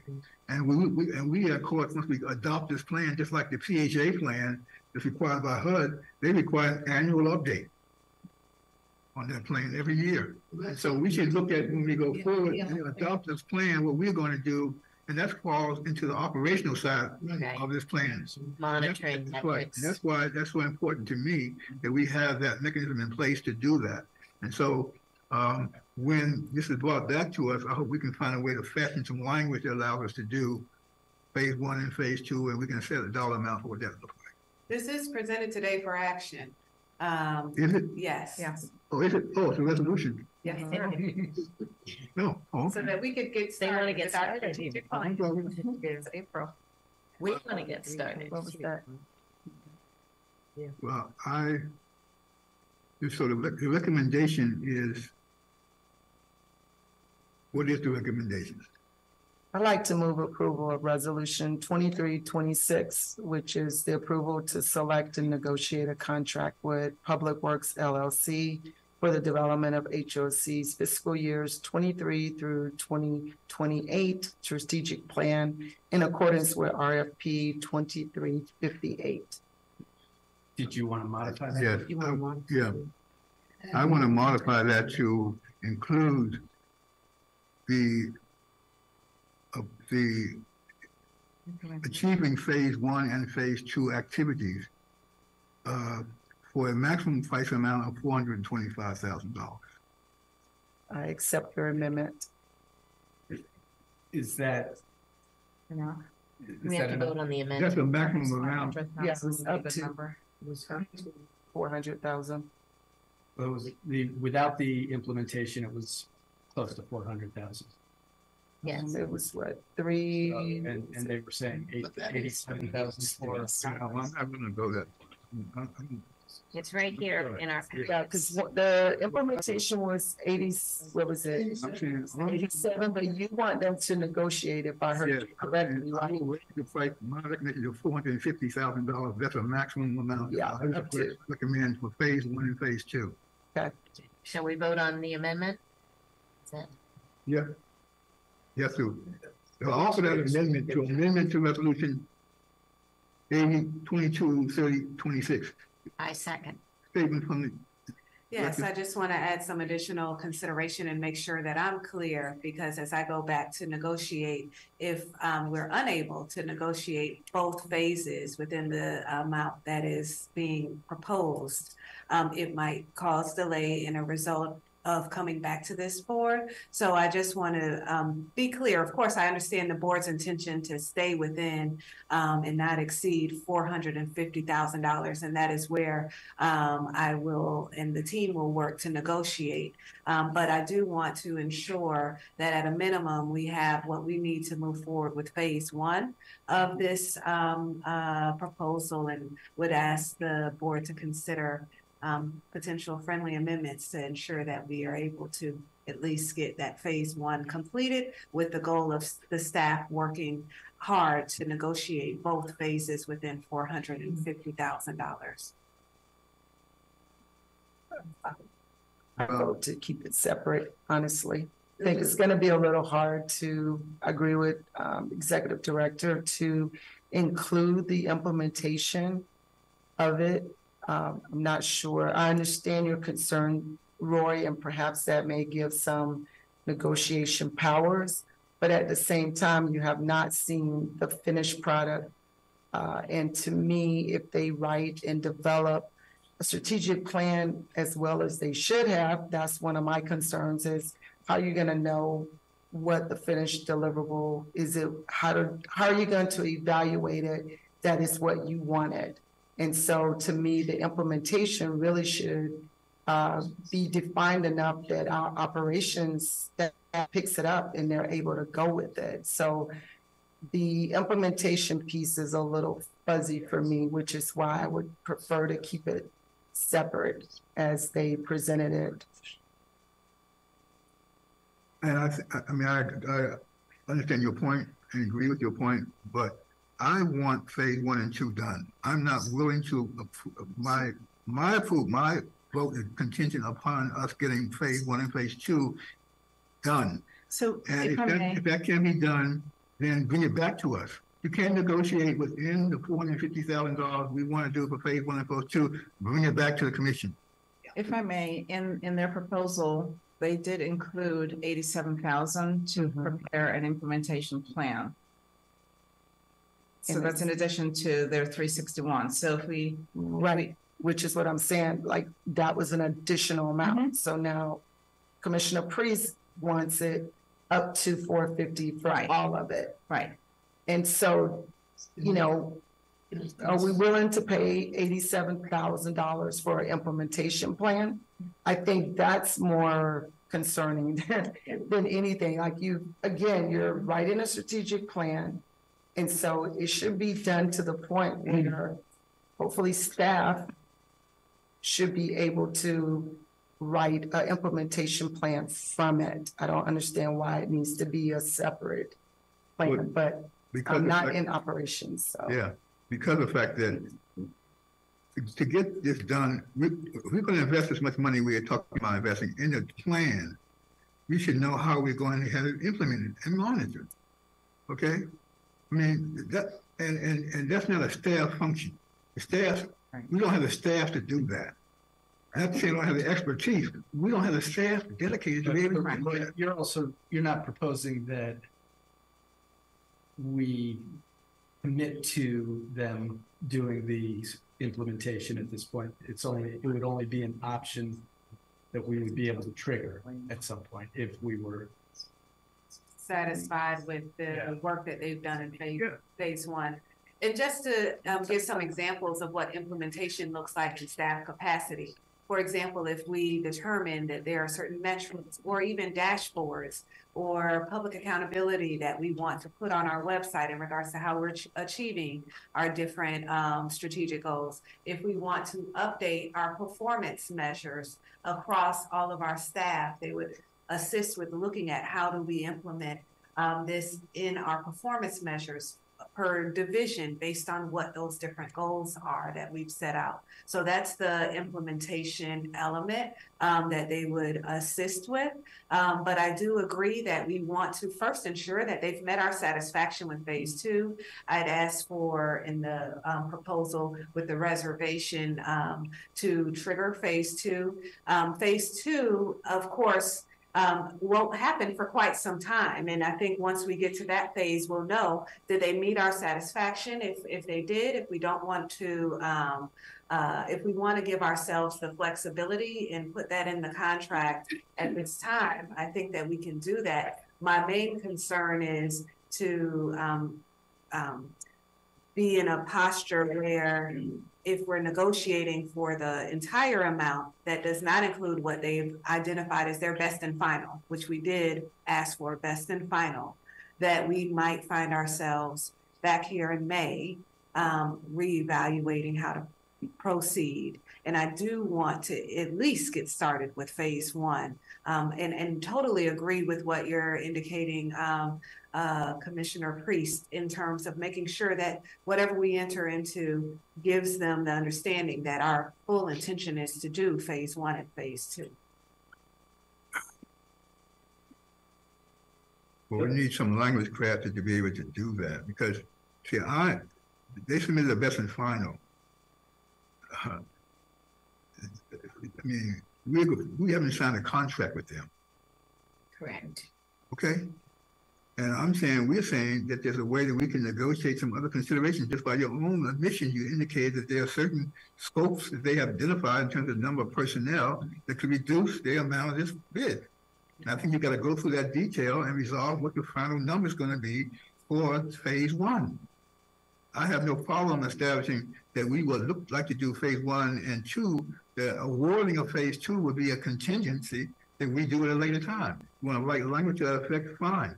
But I am not willing to say that I'm willing to accept anything in terms of their dollar amount that you haven't negotiated with them finally.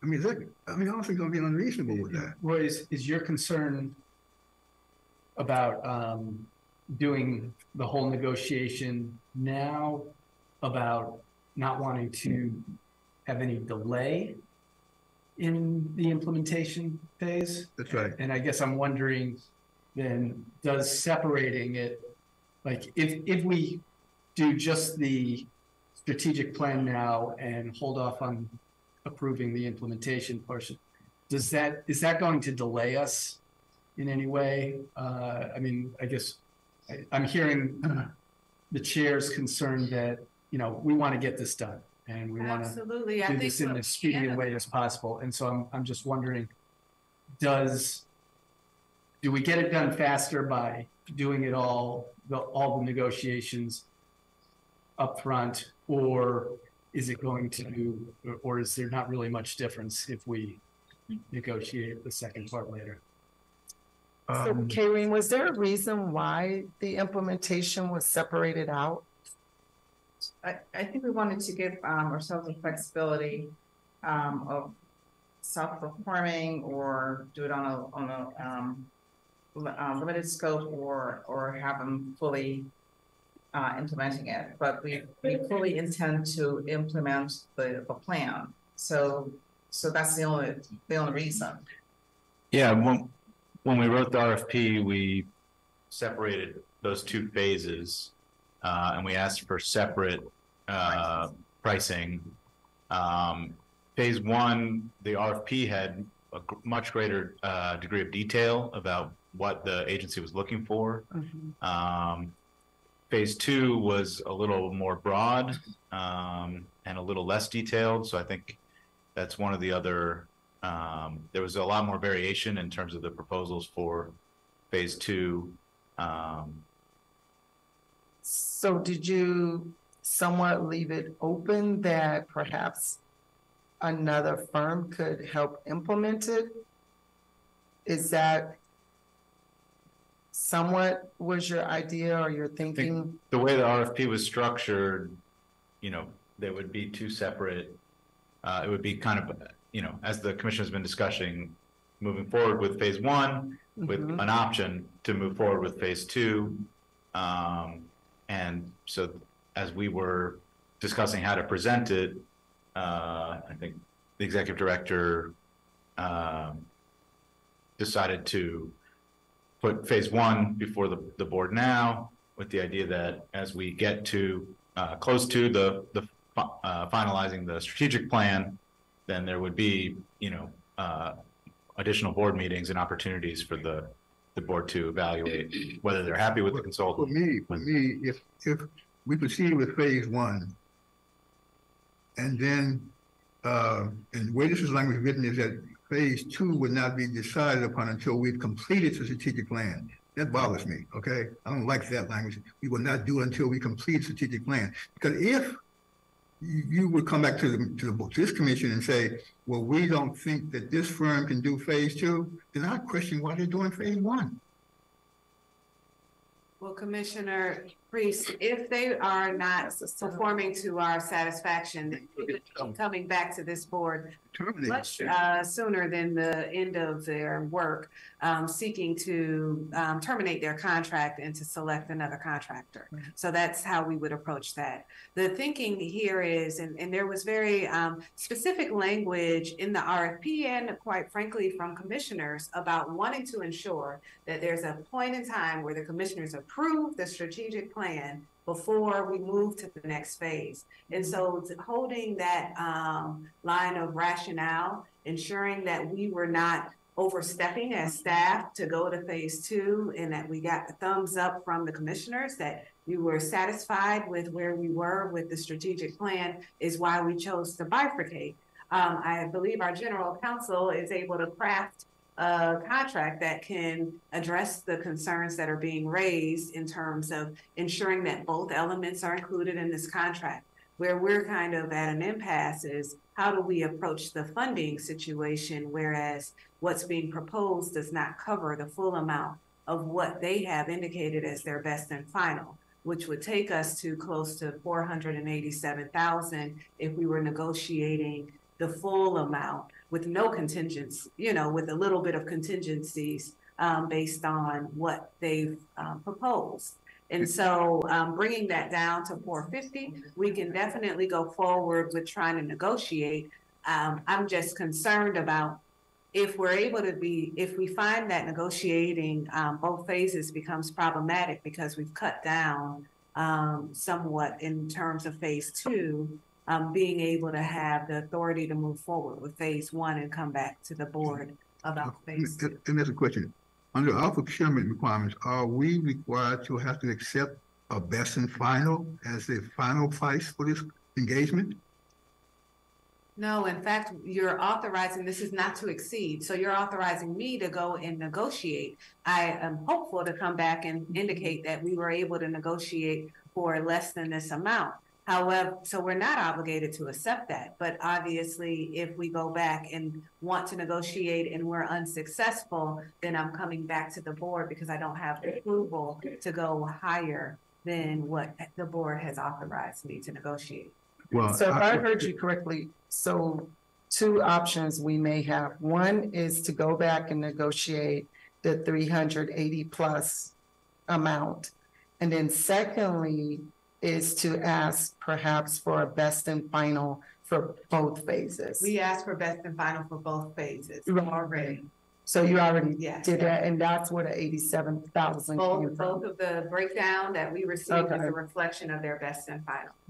Okay. Ask just a quick question. If we didn't include the implementation in the contract now, is that below the limit in which we'd have to put out another RFP for implementation, or? The 87,000 actually falls within my contracting authority, but because this is strategic planning, of course, I would bring it to the board. But we wouldn't necessarily have to put it out. Like if we wanted to continue with Public Works, we wouldn't have to issue a new RFP. Okay. Well, let me do this because I'm not trying to be dogmatic here in any way. I'm trying to find a way to get done what I'm trying to suggest we do. And I'm going to make an amendment to allow that we proceed with phase 1 of the implementation not to exceed $400,000, and for the staff to bring back within the midpoint of the first phase a recommendation on the implementation of phase 2. Okay. Is that a motion? Phase 1 not to exceed 400,000. But my understanding is the 361 includes a $36,000 contingent. It does not. No, it's not. That's on top of it. That's on top of it. That's, yeah, it's 361 plus 36,000. No, you're trying to round this out. I hate to if no one is at it. Right. So the total with the contingencies is 397. I think we should keep the motion separate though. And you give them the action to come back. I've given them the approval of phase 1. Yeah, that's what I'm saying. So we can proceed with. I'm asking the staff to come back in the midpoint of the strategic plan with a recommendation on phase 2. Okay. Right. So we're going to keep resolution 2326 as is then. No. Well, No, the language is amended is approved phase one at an amount of $400,000 with the staff to report back to the commission on the proceeding with phase two in the midpoint of the implementation of the strategic plan. Is that? So you're making that motion and then we. I'm making that motion. Okay. Second. It's a substitute motion. Do I have a second? I'll second so we can vote. All in favor of the substitute motion? Aye. Approved by aye. Aye. Aye. Aye. Opposed, nay. Okay, motion carried. thank you, commissioners. Thank you. Okay. All right, next item is the resolution 2327 bond underwriter selection. Did we do the final? That was an amendment. Do we still have to? The amendment. No, his. Yeah. So we're approving the amended resolution. Yeah. The amended resolution 2326. All right, just checking. Okay, Thank yeah. you. Just be clear, we're approving the amended resolution 2326. Yes, commissioners, and there will be an updated resolution that will reflect what was just voted upon. Thank you. Thank you. Next item, resolution 2327.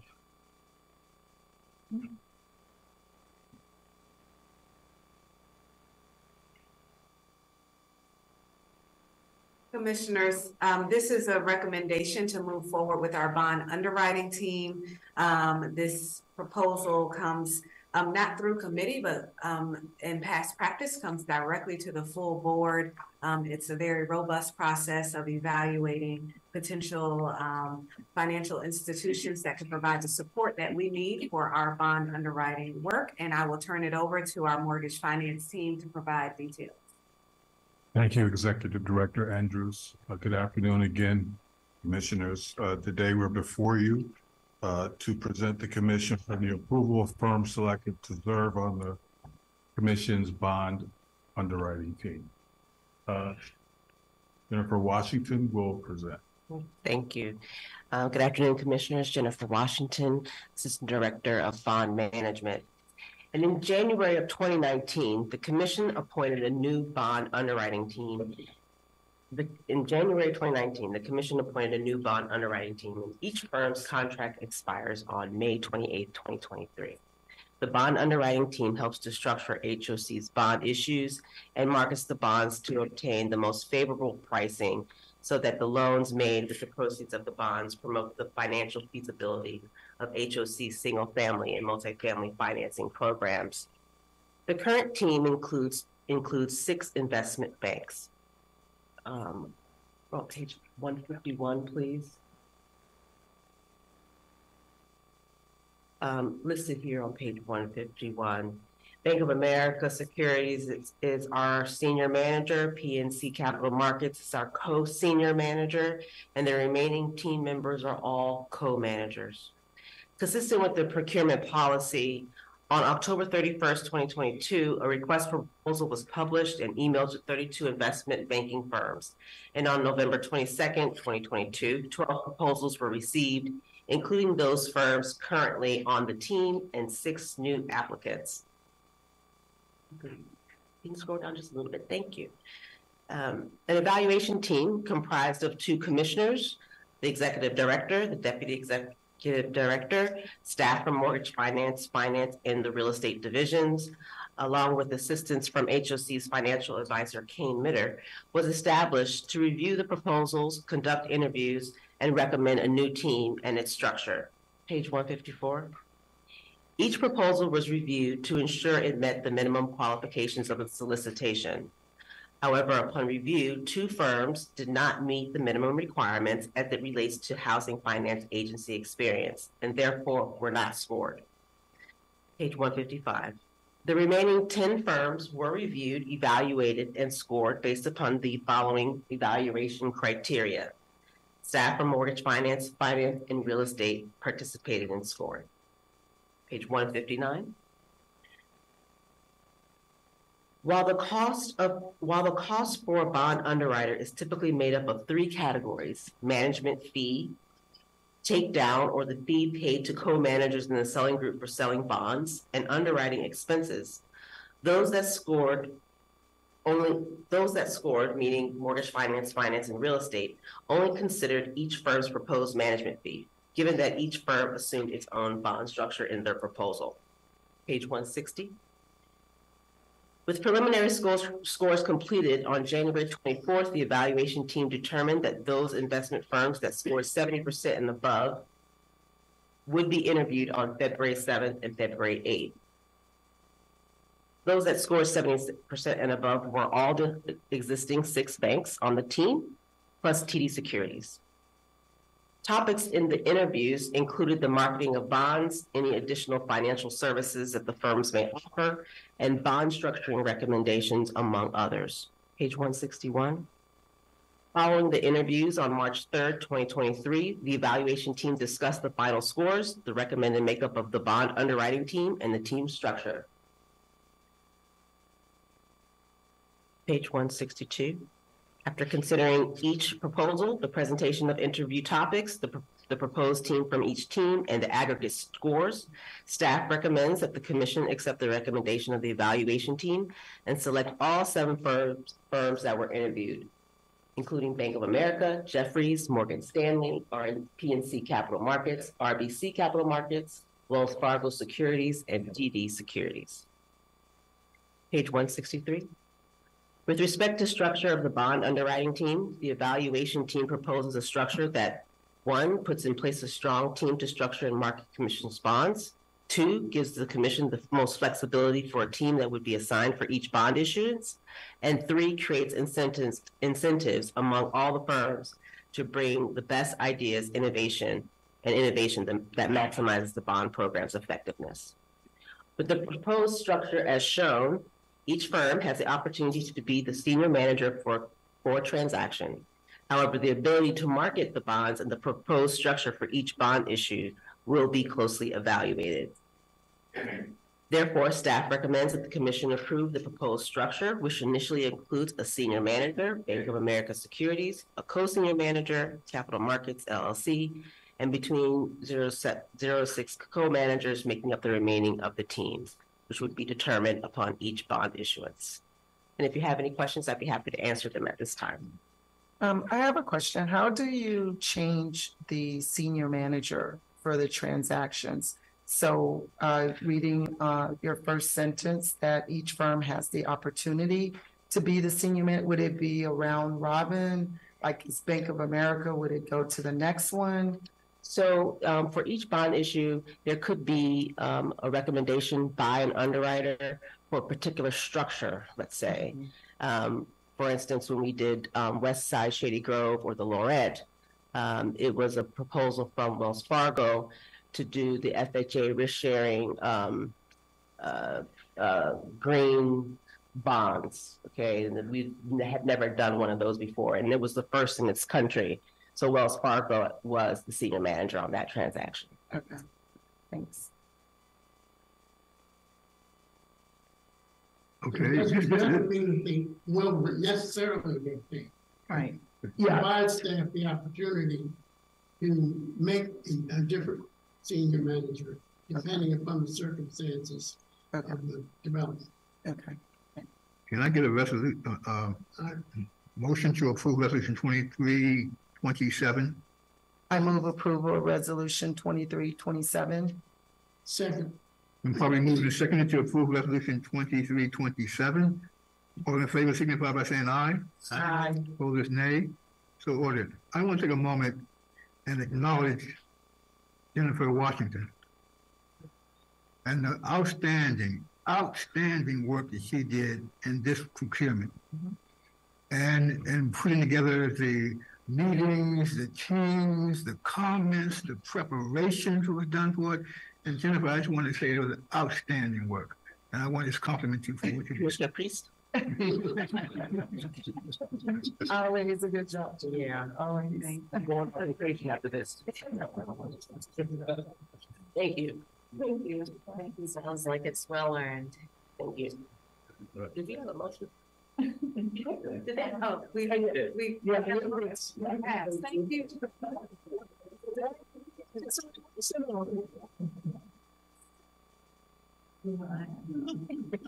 motion and an emotion.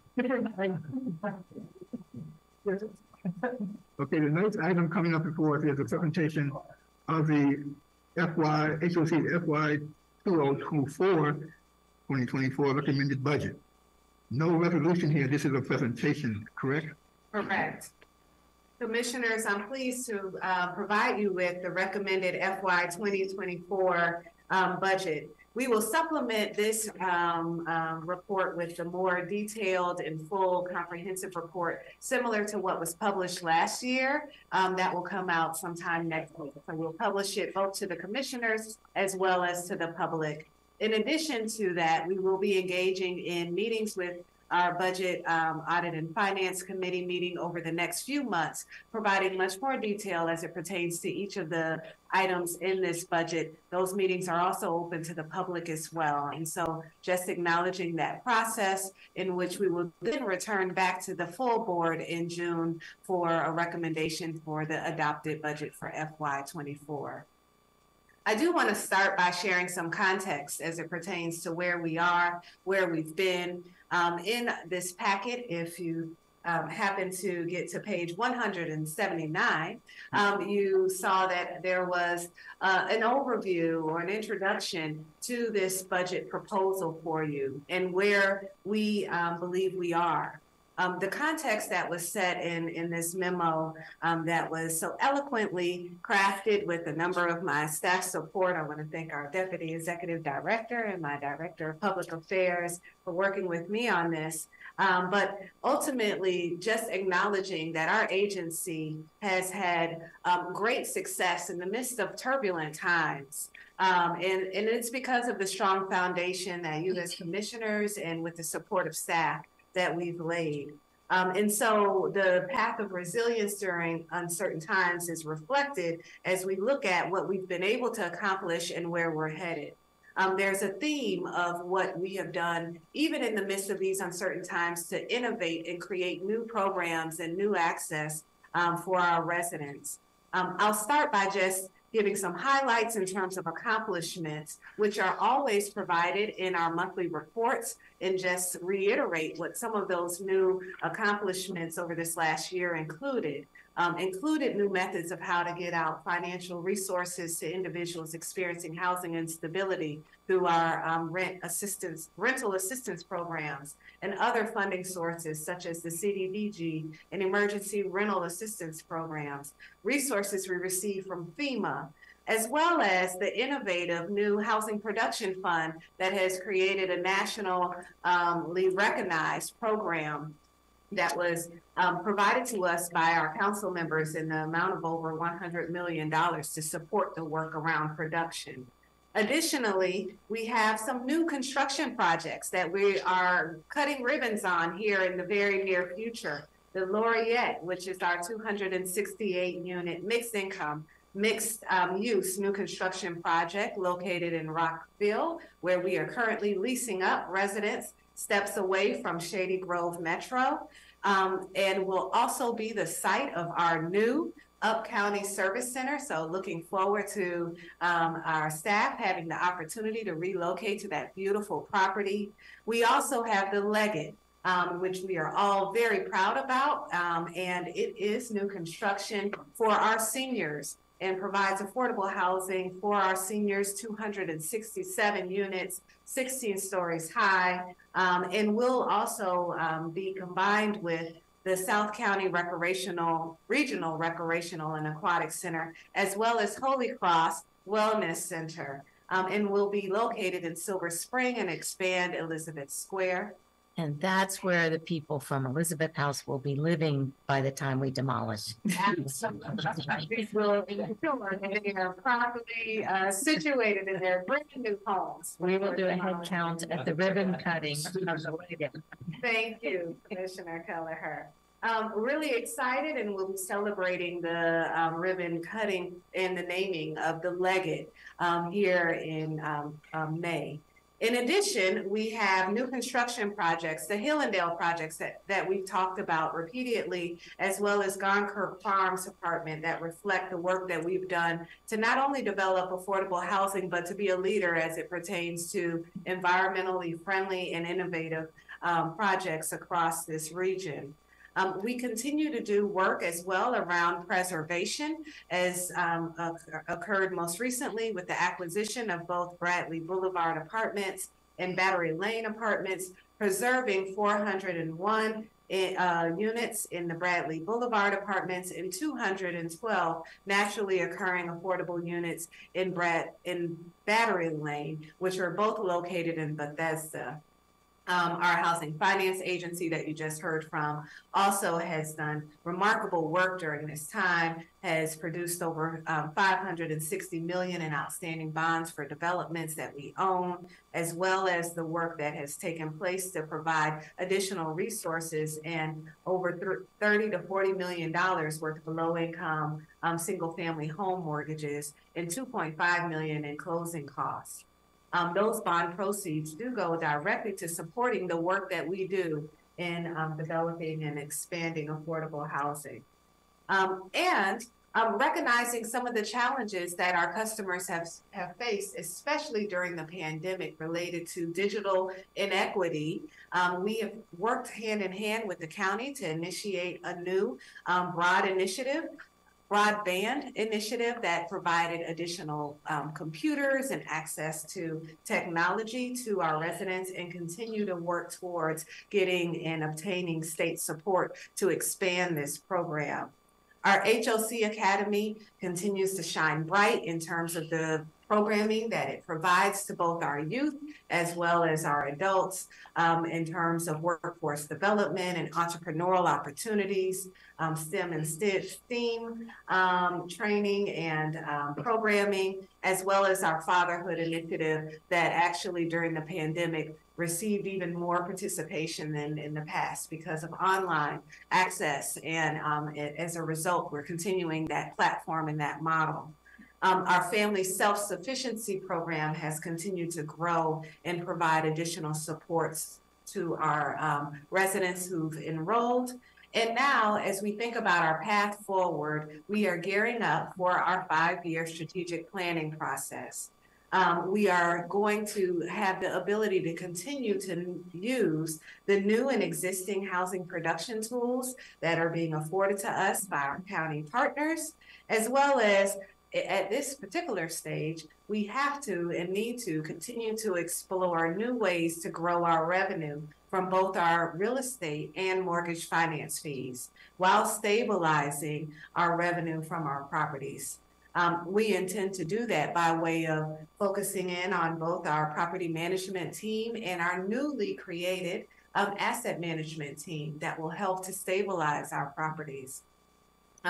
In addition to providing resources to our clients to ensure that they are financially secure and have the resources they need to fulfill their best outcomes. The impact of our budget in terms of our next year, you will see an increased focus on our technology needs. And hopefully that comes as no surprise, but the need to ensure that our technology is top-notch is important and is key. That includes new tools and resources, but as well as ensuring that we are protecting the intellectual property of our residents, that we're prepared to guard ourselves against the cybersecurity threats, and that we have an infrastructure that will not be impacted by any potential threats or harm to our IT structure. At the same time, we have to maintain our stable workforce. And as reflected in the preamble of this memo, of course, we were also impacted by the Great Resignation and many staffing changes over the course of the pandemic. And so a focus on retention and recruitment is key. This budget reflects a 7% increase in terms of expenditures, and that is directly related to rising costs, but also our ongoing commitments to improve housing and services within each of the areas that I've discussed.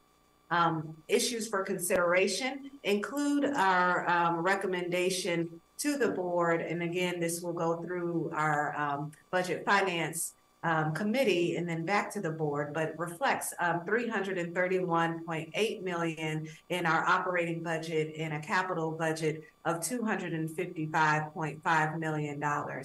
I would like to thank our budget team, our finance team, who has done a yeoman's effort to prepare this budget for the board's consideration, and looks forward to, of course, engaging with our committee and coming back to the board, but has done a great deal of work to get us to this stage. And would like to turn it over to Tim Getzinger, our acting CFO, as well as Terry Fowler, our budget officer, to provide some high-level overview of what is before you.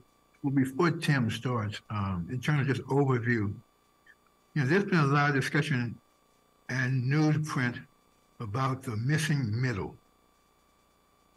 And I have been wondering why they act as though this other jurisdiction is doing something that has never been done before. They never refer to what we have been doing in Montgomery County with HOC, with our missing middle initiative.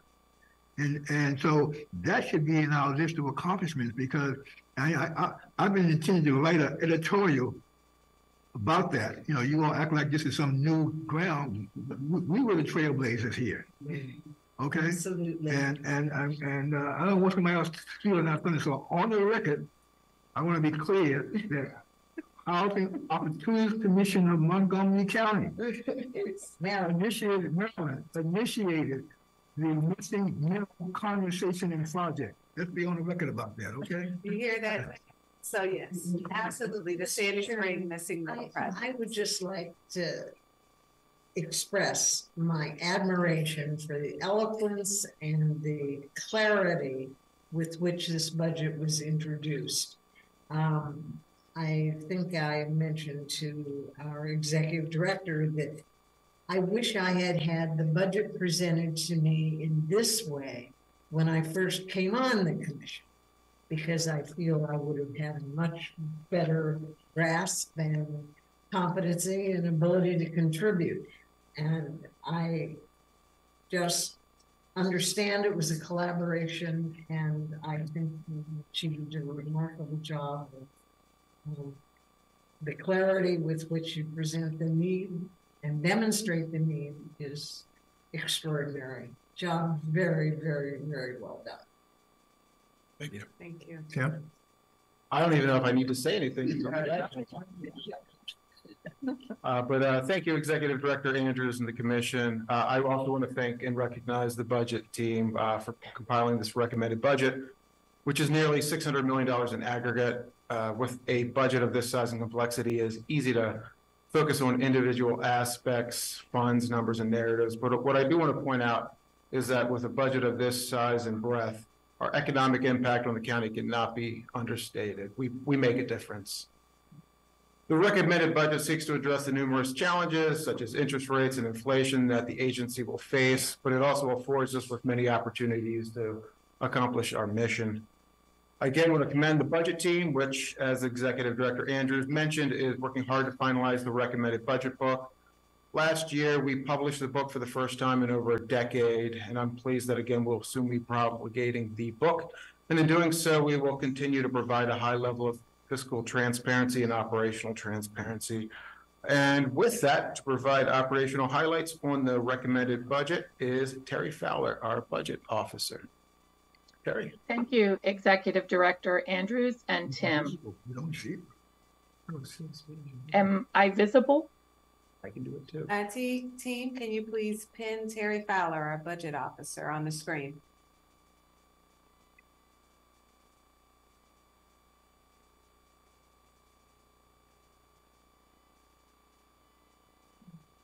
You have to do it too. I have it in front of me. While we are working out the technical aspects, I'll just go ahead and start presenting this. For the record, I think I forgot to, for the record, Tim Getzinger, acting CFO, as well as Chief Development Funds Officer. And I will be providing a few highlights from the Executive Director's FY24 recommended budget. On pages 178 of your packet, you will see that the FY24 recommended budget being presented today includes a $311.8 million operating budget and a $255.5 million capital budget. The budget is balanced with a planned draw from the general fund operating reserve of approximately $1.56 million, primarily due to the continuation of impacts from COVID-19 on rental income receipts and operating expenses. Staff is working through applying the rental assistance that has been received to accounts and lease enforcement to shore up our income. On page 192, you will see that grants make up approximately 46.34% or $153.8 million of the operating income of the agency. The majority of this amount is HAP, housing assistance payment subsidy received from HUD, that is $124.6 million. For voucher payments to landlords, which is 37.56%. County funding accounts for another $12.4 million, or 3.74%, of which $7.97 million, or 2.4%, is from our county main contract that provides a lot of resident services assistance. Another 33.09%, or $109.8 million of our revenue is generated by our properties.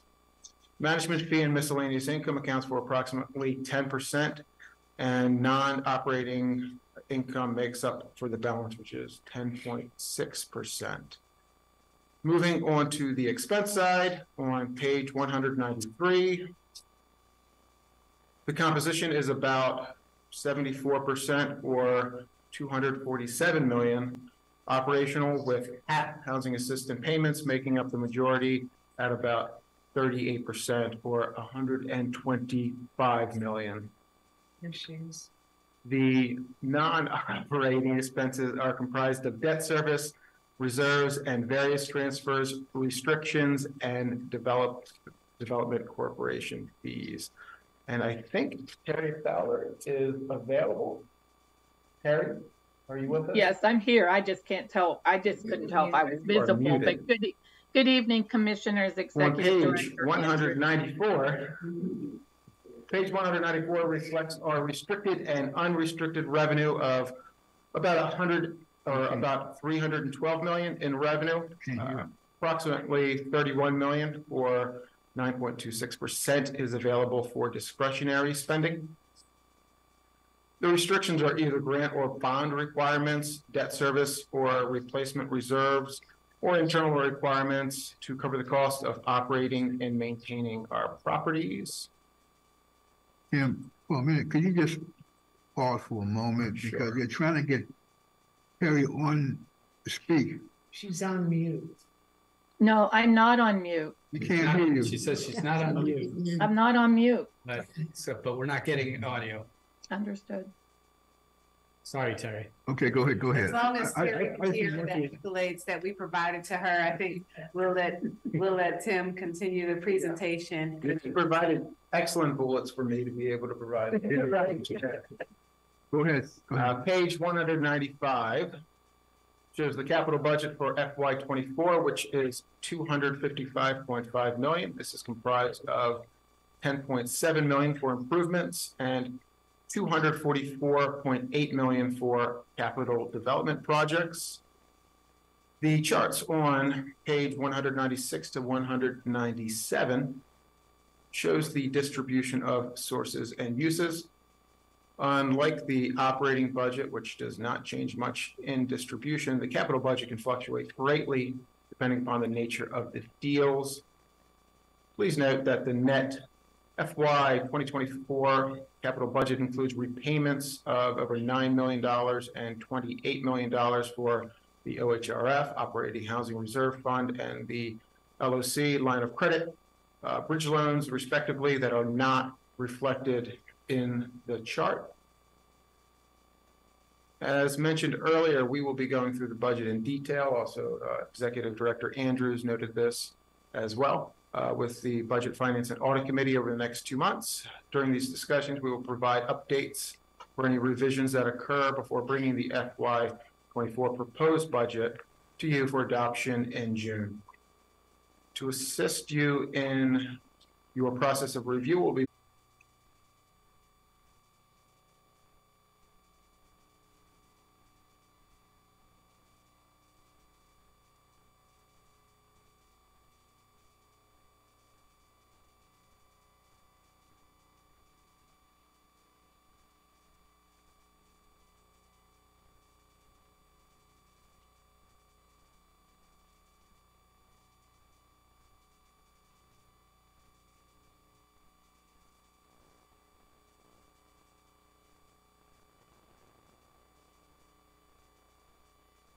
and procedure, which is posted on HOC's website.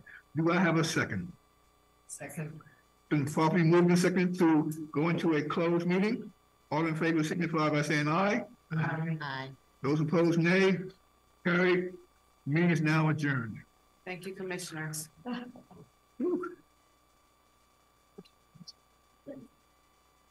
was a good.